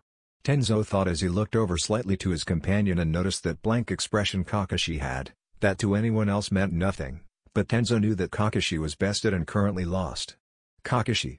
Tenzo was now more worried than prior to taking this mission. "This guy is really starting to push it," Kakashi noted while keeping his expressionless mask on to make it harder for him to be figured out.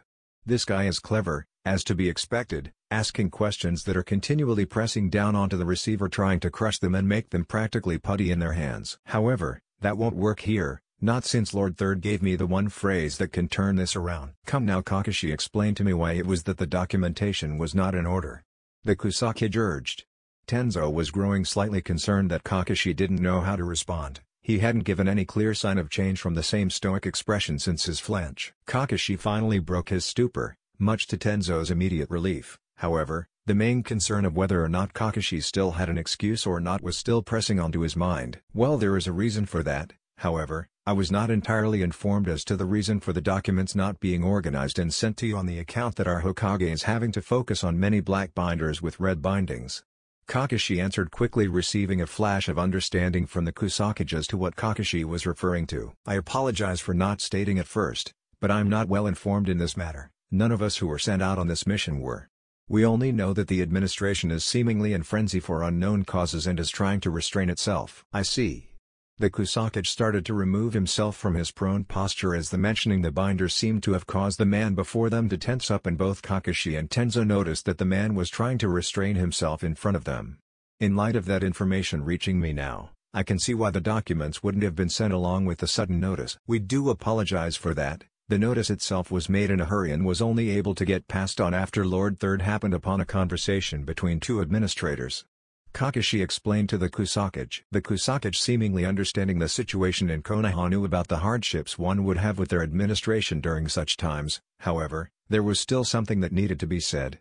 "I can sympathize with Konoha's administration, however, I will not work liars sent to get whatever their cage wants." Kakashi and Tenzo tensed up as they weren't expecting anything after such a response prior to this. "What are you referring to, Lord Kusakage? Are you implying that we, the envoys of the current third Hokage, are?" Kakashi began before being cut off by the Kusakage. "Lying? Yes you are. Honestly, who do you think I am?" the Kusakage mentioned, causing both Konoha shinobi to curse silently. Mixing lies with truth is an easy way to make something sound convincing, and in any other case you would have gotten me. However, as Kusakage I am made aware of every single move a shinobi makes in the elemental nations, and the recent death of your Jinchuriki has caused Konoha to search outward for potential candidates to host the Kyubi. Both Kakashi and Tenzo were flabbergasted at the sudden statement that was just thrown at them, and questions began to forage in their heads as to how such delicate information that was supposed to be covered up by Jiraiya personally be discovered at all.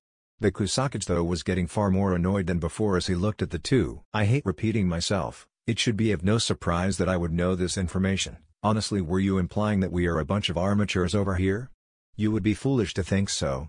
The Kusakage exerted as he applied slight force into his words to ensure that the message was clear. To think that Kusagakure has enough skill and resources that they would be able to obtain information that only a select group even know about and is protected by Jiraiya's spy network. This is a threat to any and all national security if anyone is able to obtain even this classified information, let alone any of our troop movements or our village's current number of shinobi in the village at a given time. Tenzo thought as he came to realization of the threat that was in front of him. Kakashi was adamant in his decision-making, not really sure of what he should do next. Kakashi decided to just keep going.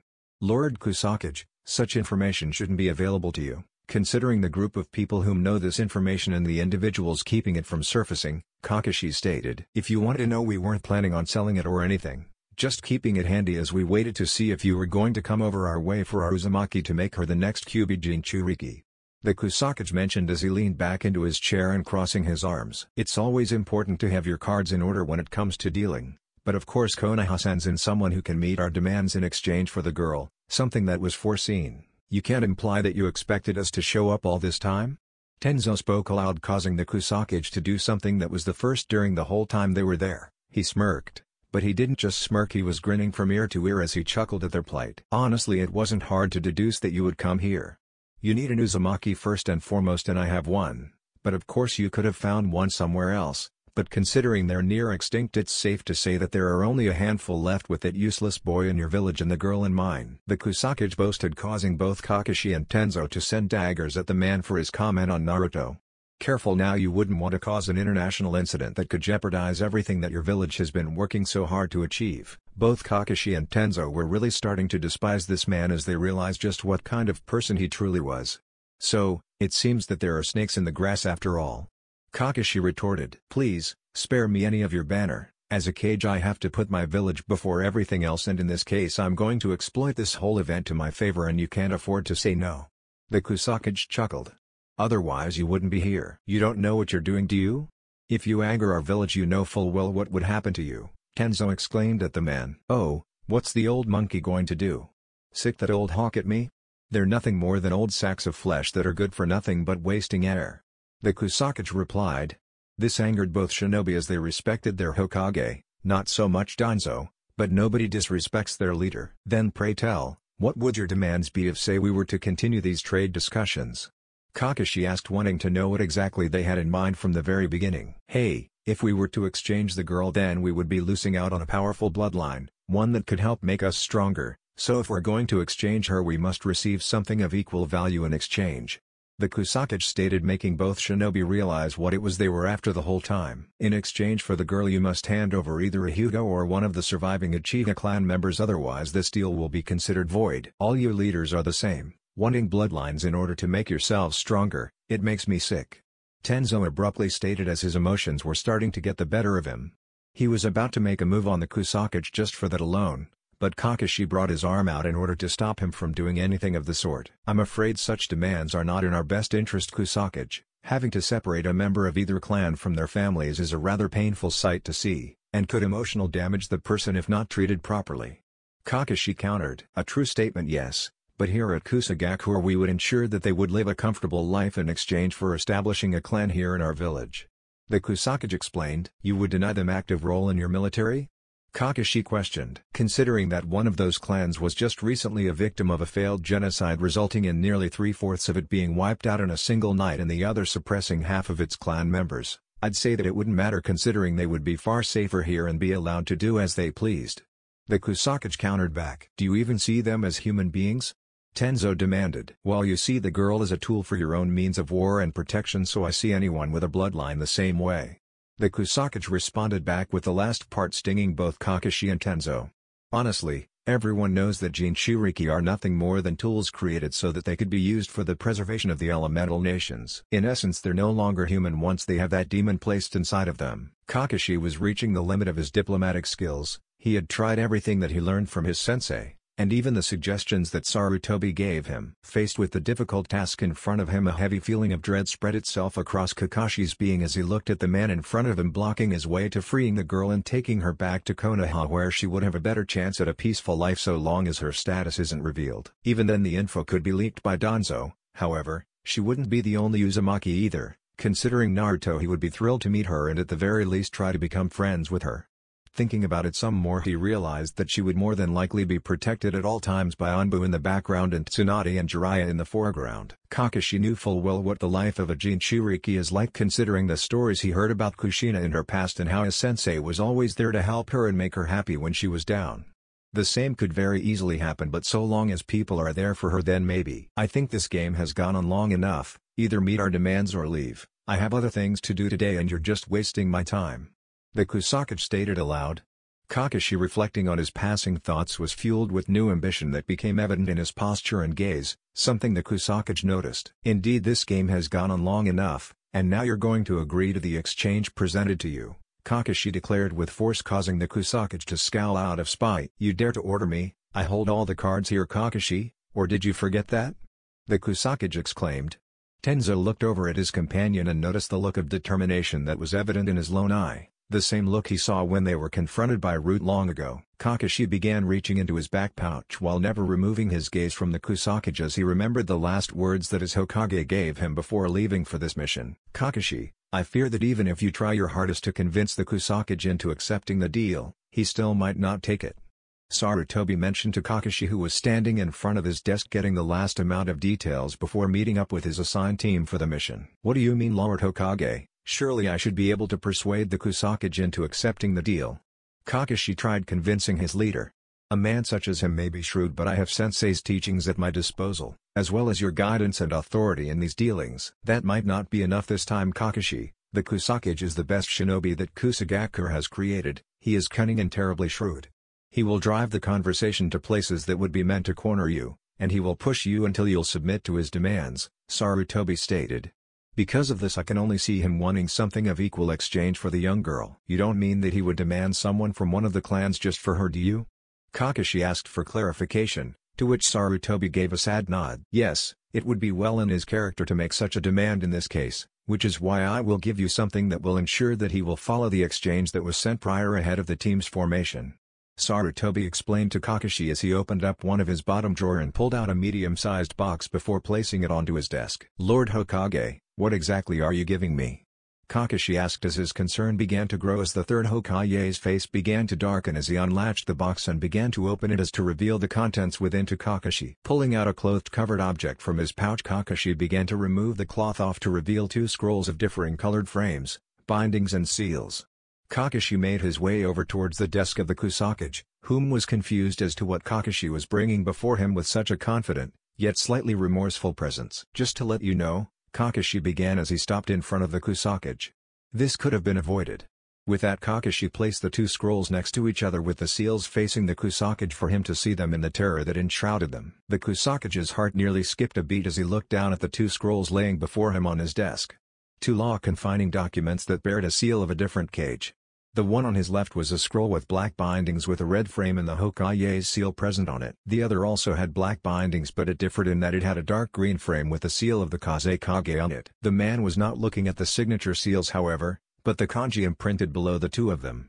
Both of them carried a deathly aura about them that made his stomach sick as fear began to take grip over him.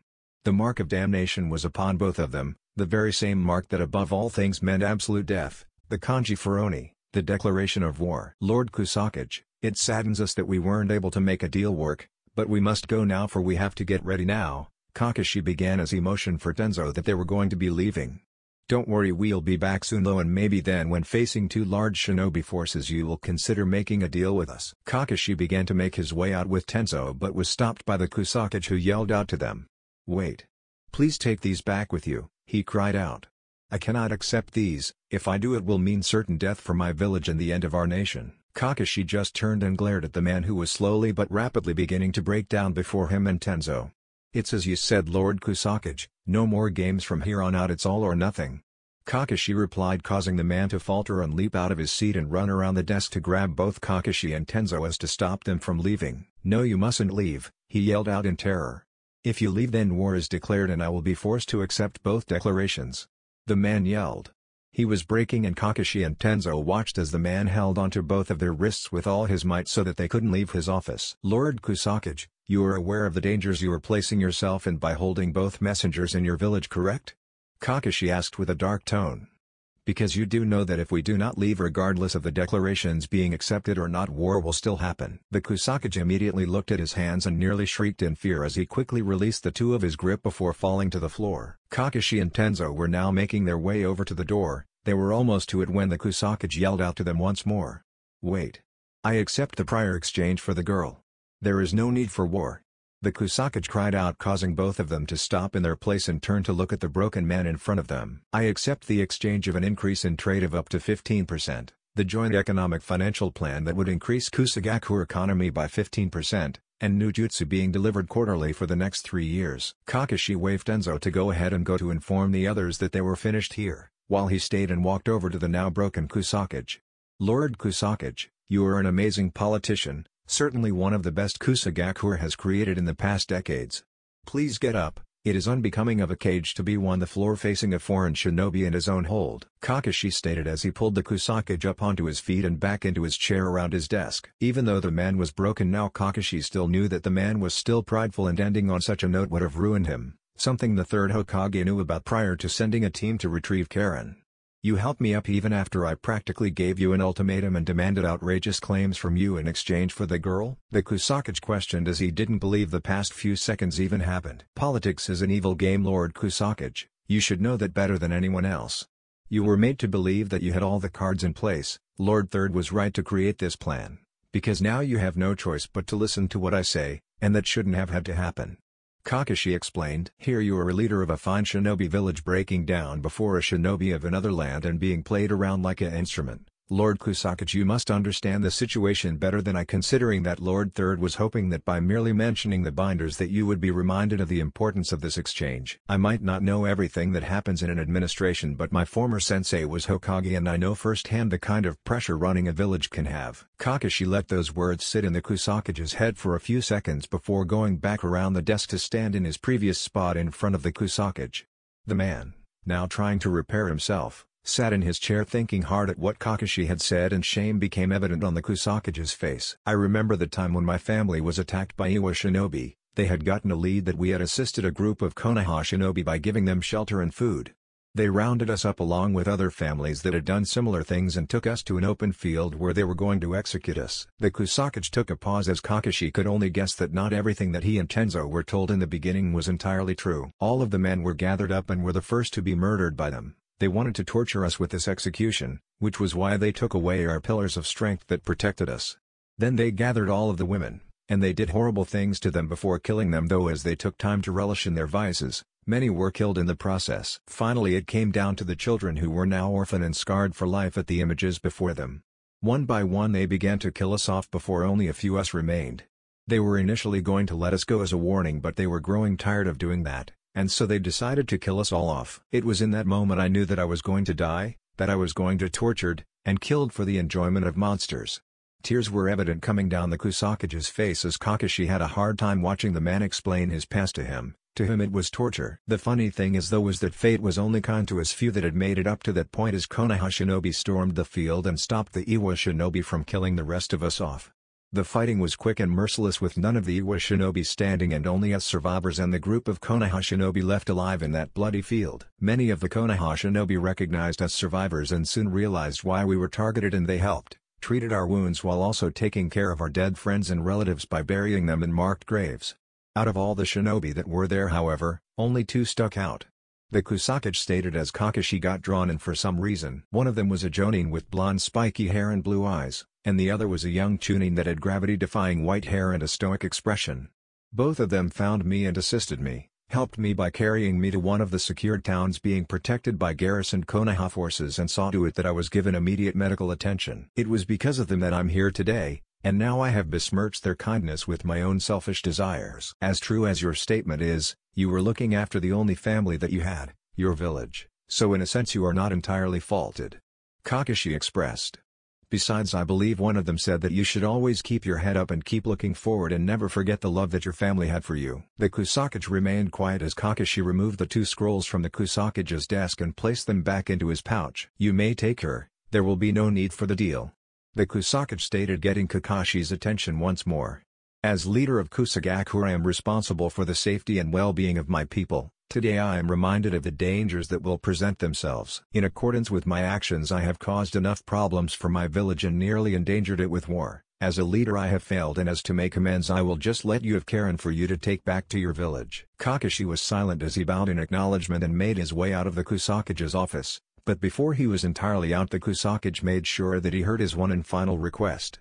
The next time you visit your sensei, tell him I said thank you and that I will learn to be a great person just as his student was. The Kusakage asked before turning around in his chair to look out at his village, allowing Kakashi to leave, although this time with a sense of renewal on both parts. The village bristled as the seasonal winds blew through, carrying the sense of spring through the air.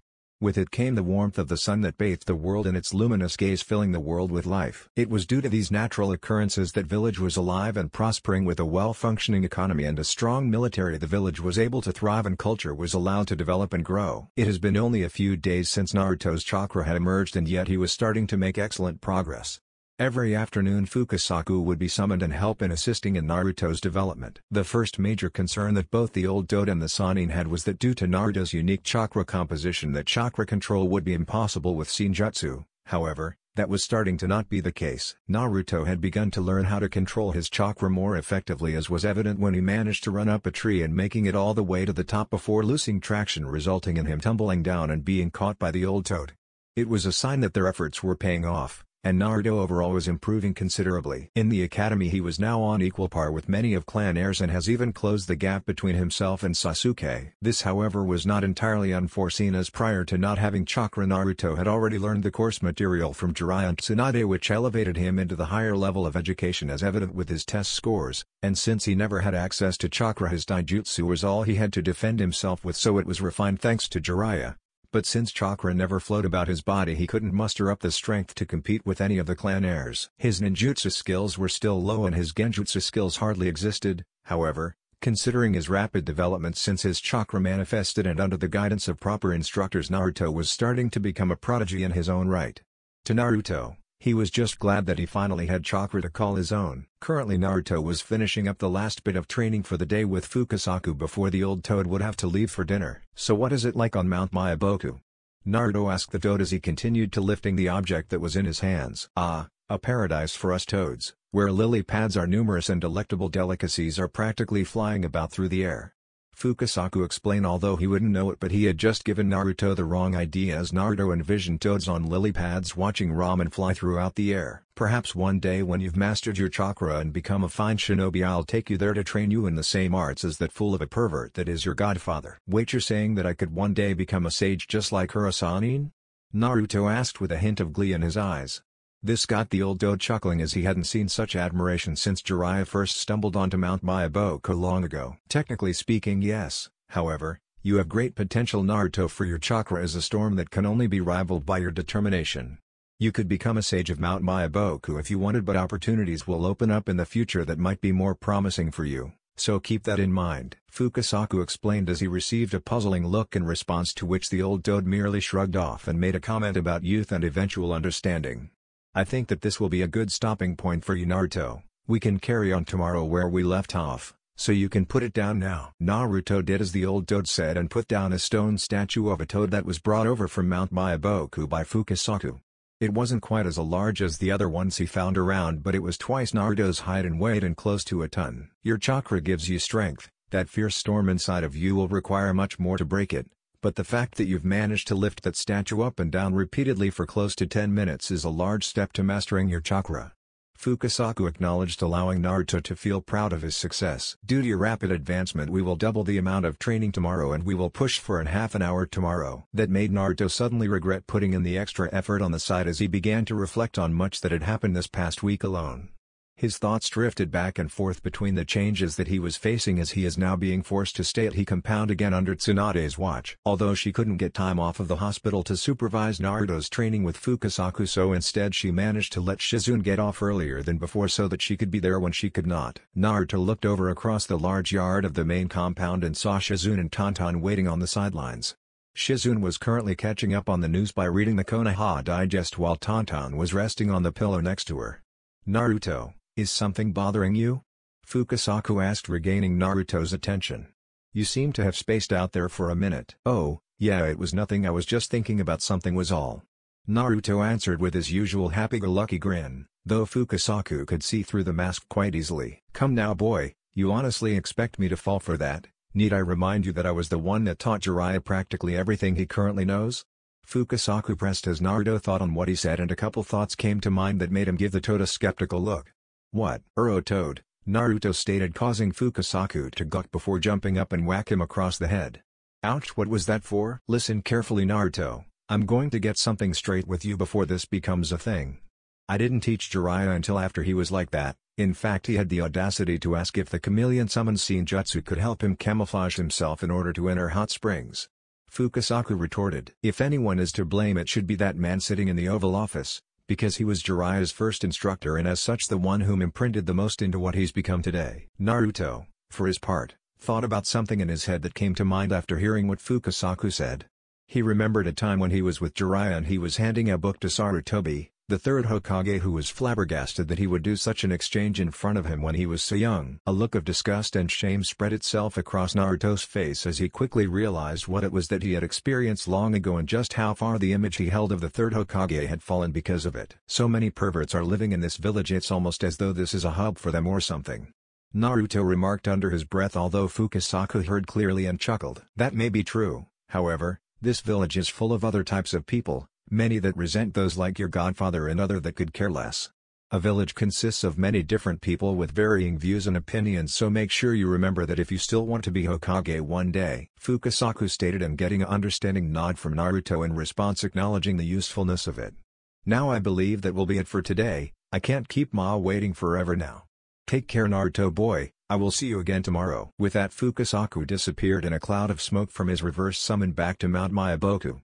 Naruto remained in his spot though for a few moments as he reflected on his progress and the words that Fukasaku gave him before leaving. Naruto let out a tiring sigh of relief as he stretched a little, gaining Shizune's attention as she had looked to see the puff of smoke from Fukasaku's reverse summon. "Are you done for the day Naruto?" Shizune asked, getting Naruto's attention. "Oh, yeah, the old geezer Toad just left, although his training just keeps getting harder." Naruto moaned as his body was still burning from the exercises he did today. "I have managed to get further into channeling my chakra, but during that last exercise my chest was burning and I felt like I was going to throw up at the end." Shizune, not one to take risks, sat the paper down on one of the arms of the chair she was sitting in and got up to make her way over towards Naruto. As she began making her way over towards Naruto, Naruto began to feel odd. His vision was slowly beginning to blur and the burning sensation in his chest was returning. Within a few moments his body seemed to lock up as he stumbled over, just barely retaining consciousness. This alarmed Shizune as she quickly, along with Tonton, raced over to the prone figure of Naruto. "Naruto!" Shizune yelled as she quickly began to see if he was still conscious, and much to her nerves she was thankful to see that he was still aware and responsive. "Hang on, I'm going to examine you real quick." She quickly began to check him over and found the anomaly quickly, and shock was evident on her face before masking it, and quickly began treating Naruto before turning to Tonton. "Tonton, quickly fetch Tsunade, it's an emergency." Not long following that, Naruto slowly fell into unconsciousness, becoming unaware of everything around him. Off and on he would slip in and out of consciousness, but altogether it seemed that time passed each time he regained and lost consciousness. Before long he remained unconscious as he drifted into sleep. Several hours had gone by and Naruto was none the wiser about what had transpired throughout that time, only knowing the emptiness he was feeling and the urge to sleep. Outside though, Naruto was unaware that he was currently being placed in a bed in the compound by Shizune while still being checked over by Tsunade.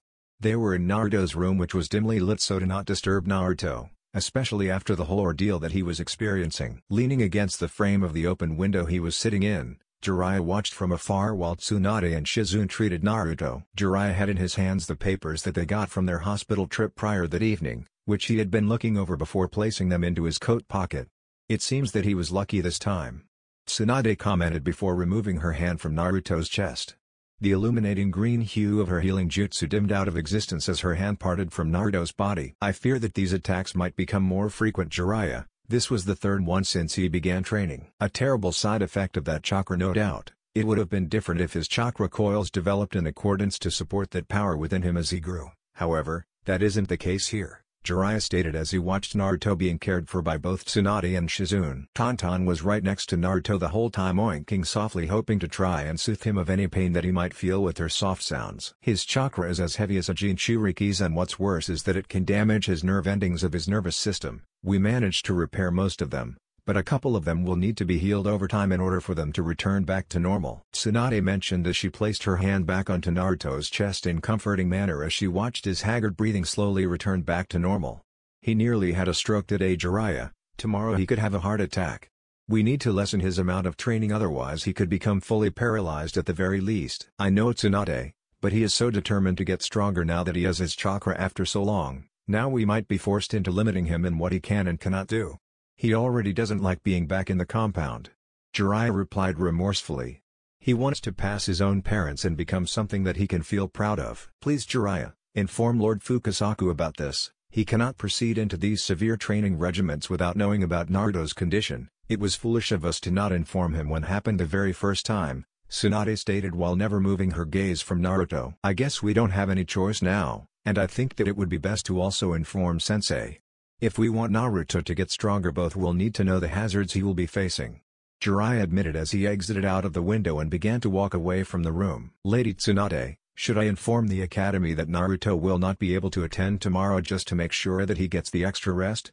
Shizune asked as Tsunade let out a soft sigh before nodding her head. Naruto will more than likely not wake until tomorrow afternoon. Until then we need to make sure that the academy understands this, Tsunade stated before getting up along with Shizune. Shizune, I'll need you to stay with him tomorrow and ensure that he is comfortable, while I try and look into ways that could possibly help prevent this from happening as frequently. Getting a nod of acknowledgement, Tsunade began exiting the room before turning back around to look back at the sleeping form of Naruto. Next to his prone form was Tonton, whom was keen on staying by his side throughout the night. Looking over at the little pig, Tsunade formed a sad smile as she watched the scene. And you make sure you watch over Naruto, okay? Tsunade stated to Pig, who turned and snorted in understanding before turning her attention back to Naruto. The two women made their way out of Naruto's room and separated as they went to their own respective rooms within the compound. Before long, any remaining lights within the compound were turned off, leaving it shrouded in darkness. Outside the main compound, Jiraiya was making his way towards the Hokage's office when he stopped to make sure that the two women had gone to sleep. After waiting for a couple minutes, Jiraiya watched as the last bit of light was extinguished, allowing for him to do what he needed to get done. You can come out. I know that you're there, Ghost, Jiraiya implied as he waited for seemingly somebody to appear. The wait was not long, however, as a familiar sound filled the nearby area as a spectral figure emerged cloaked in black. The figure was rather tall, but that was all that could be seen at first glance. The clothing the figure wore prevented any indication of whom this person was. Even their face was covered by a single solid black mask with two eye holes for the individual to see out of, though no one could see inside of them. The figure remained where it stood, not moving in the slightest as it stared directly at Jiraiya, who was unfazed by the seemingly dead gaze directed at him. Jiraiya for his part was rather serious, but not seemingly on the defensive nor the offensive. For him, Jiraiya was standing there waiting for a reply from the being, but not to his surprise he didn't receive one. Silent as ever, Ghost, you know, for someone who's been watching over Naruto his entire life, you're an oddity considering you hardly speak, Jiraiya stated, although the figure didn't change in the slightest, causing Jiraiya to sigh in annoyance before attempting to strike a conversation from the reserved individual. Look, I'd like to thank you for appearing again and transporting Naruto to the hospital rather quickly. It was thanks to you that everyone there was able to prevent a stroke or worse from occurring. The figure continued to remain prone, to which caused Jiraiya to visibly twitch in annoyance. You know, it's rude to not respond to somebody who is trying to thank you for saving another's life, Jiraiya retorted. Funny coming from the guy who's always trying to peep on women while they're bathing at the hot springs, Ghost replied back, causing Jiraiya to jump his surprise. Come now, Jiraiya, did you really think that I couldn't talk? Well, considering past encounters, I'd say my response is justified, Jiraiya answered as he watched Ghost disappear before his eyes. Touring at the new source of chakra next to him, Jiraiya quickly turned to see Ghost balancing himself on top of a lamp post that stood near the gate, squatting and looking down at Jiraiya. Also, you need to quit doing that, it's rather creepy. On the contrary, What I do is intended so that other individuals are unaware of my presence while I follow and keep a close eye on Naruto." Ghost replied, "Yeah, well, he's currently resting, and so that means you don't have to keep that up all the time." Jiraiya remarked, only to get a slight chuckle from the obvious other male that was looking down at him.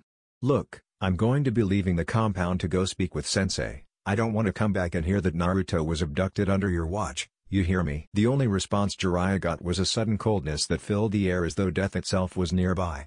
"Do not worry, Jiraiya, Danzo has failed many times prior to today in trying to get his hands on Naruto," Ghost began as Jiraiya noticed that Ghost was pulling something out from underneath his cloak. "And yet no one has ever set foot onto these grounds." Ghost then tossed a round object over towards Jiraiya, whom caught it and was quick to identify it. The object in his hands was a plain white mask with the kanji for root on it. Jiraiya also noticed the blood stain that was across the mask, and yet upon examining the grounds around the compound there wasn't a sign of a battle present that Jiraiya could find. "I see that you're still quite skilled, a shame that I still don't know your name, only the name you took on when you began your solemn watch," Jiraiya mentioned as he pocketed the mask into coat for later. He began to continue on his path to the Hokage Tower as he headed to the gate to which Ghost was waiting at, still perched on top of the same lamp post. He continued forward until he was in whispering range near Ghost when he stopped for a brief second. "Make sure that no one gets close enough to him until he's able to defend himself properly. I don't trust Danzo, not since the failed Uchiha massacre," Jiraiya whispered to Ghost, whom neither responded nor showed any signs of acknowledgement. "Also, we can't have Naruto getting another episode when he eventually becomes a shinobi, hopefully though he can get past this, but if not." Ghost didn't respond as he knew what Jiraiya was intending to say. Jiraiya continued his way over to the Hokage Tower as he exited through the Senju gates, not looking back to see Ghost disappear into thin air. "This is important, I just hope he knows that," Jiraiya thought before jumping into the air and landing on a nearby roof in order for him to get to the tower quicker by jumping across the building tops instead of through the streets. At the same time, a group was just returning from a mission and was making its way towards the Hokage Tower as well. Their intentions were different than Jiraiya's, however. The importance was just the same, as the news he carried would be as necessary for the third Hokage. This group was escorting a very important person who was about to start her new life in Konoha and was unaware of the future that she would have here and the difference it would be when compared to her stay in Kusagaku. Two different lives affected by the events of their past converge on each other, unaware of the plan that was in store for them. As the heavens gleamed and the earth watched onward, the stars dance around these two lost souls to guide them in the dark. With new challenges ahead, one could only guess the outcome these two would reach. That's the end, guys. If you enjoyed, then make sure to leave a comment. This is Chaos Shinobi signing off.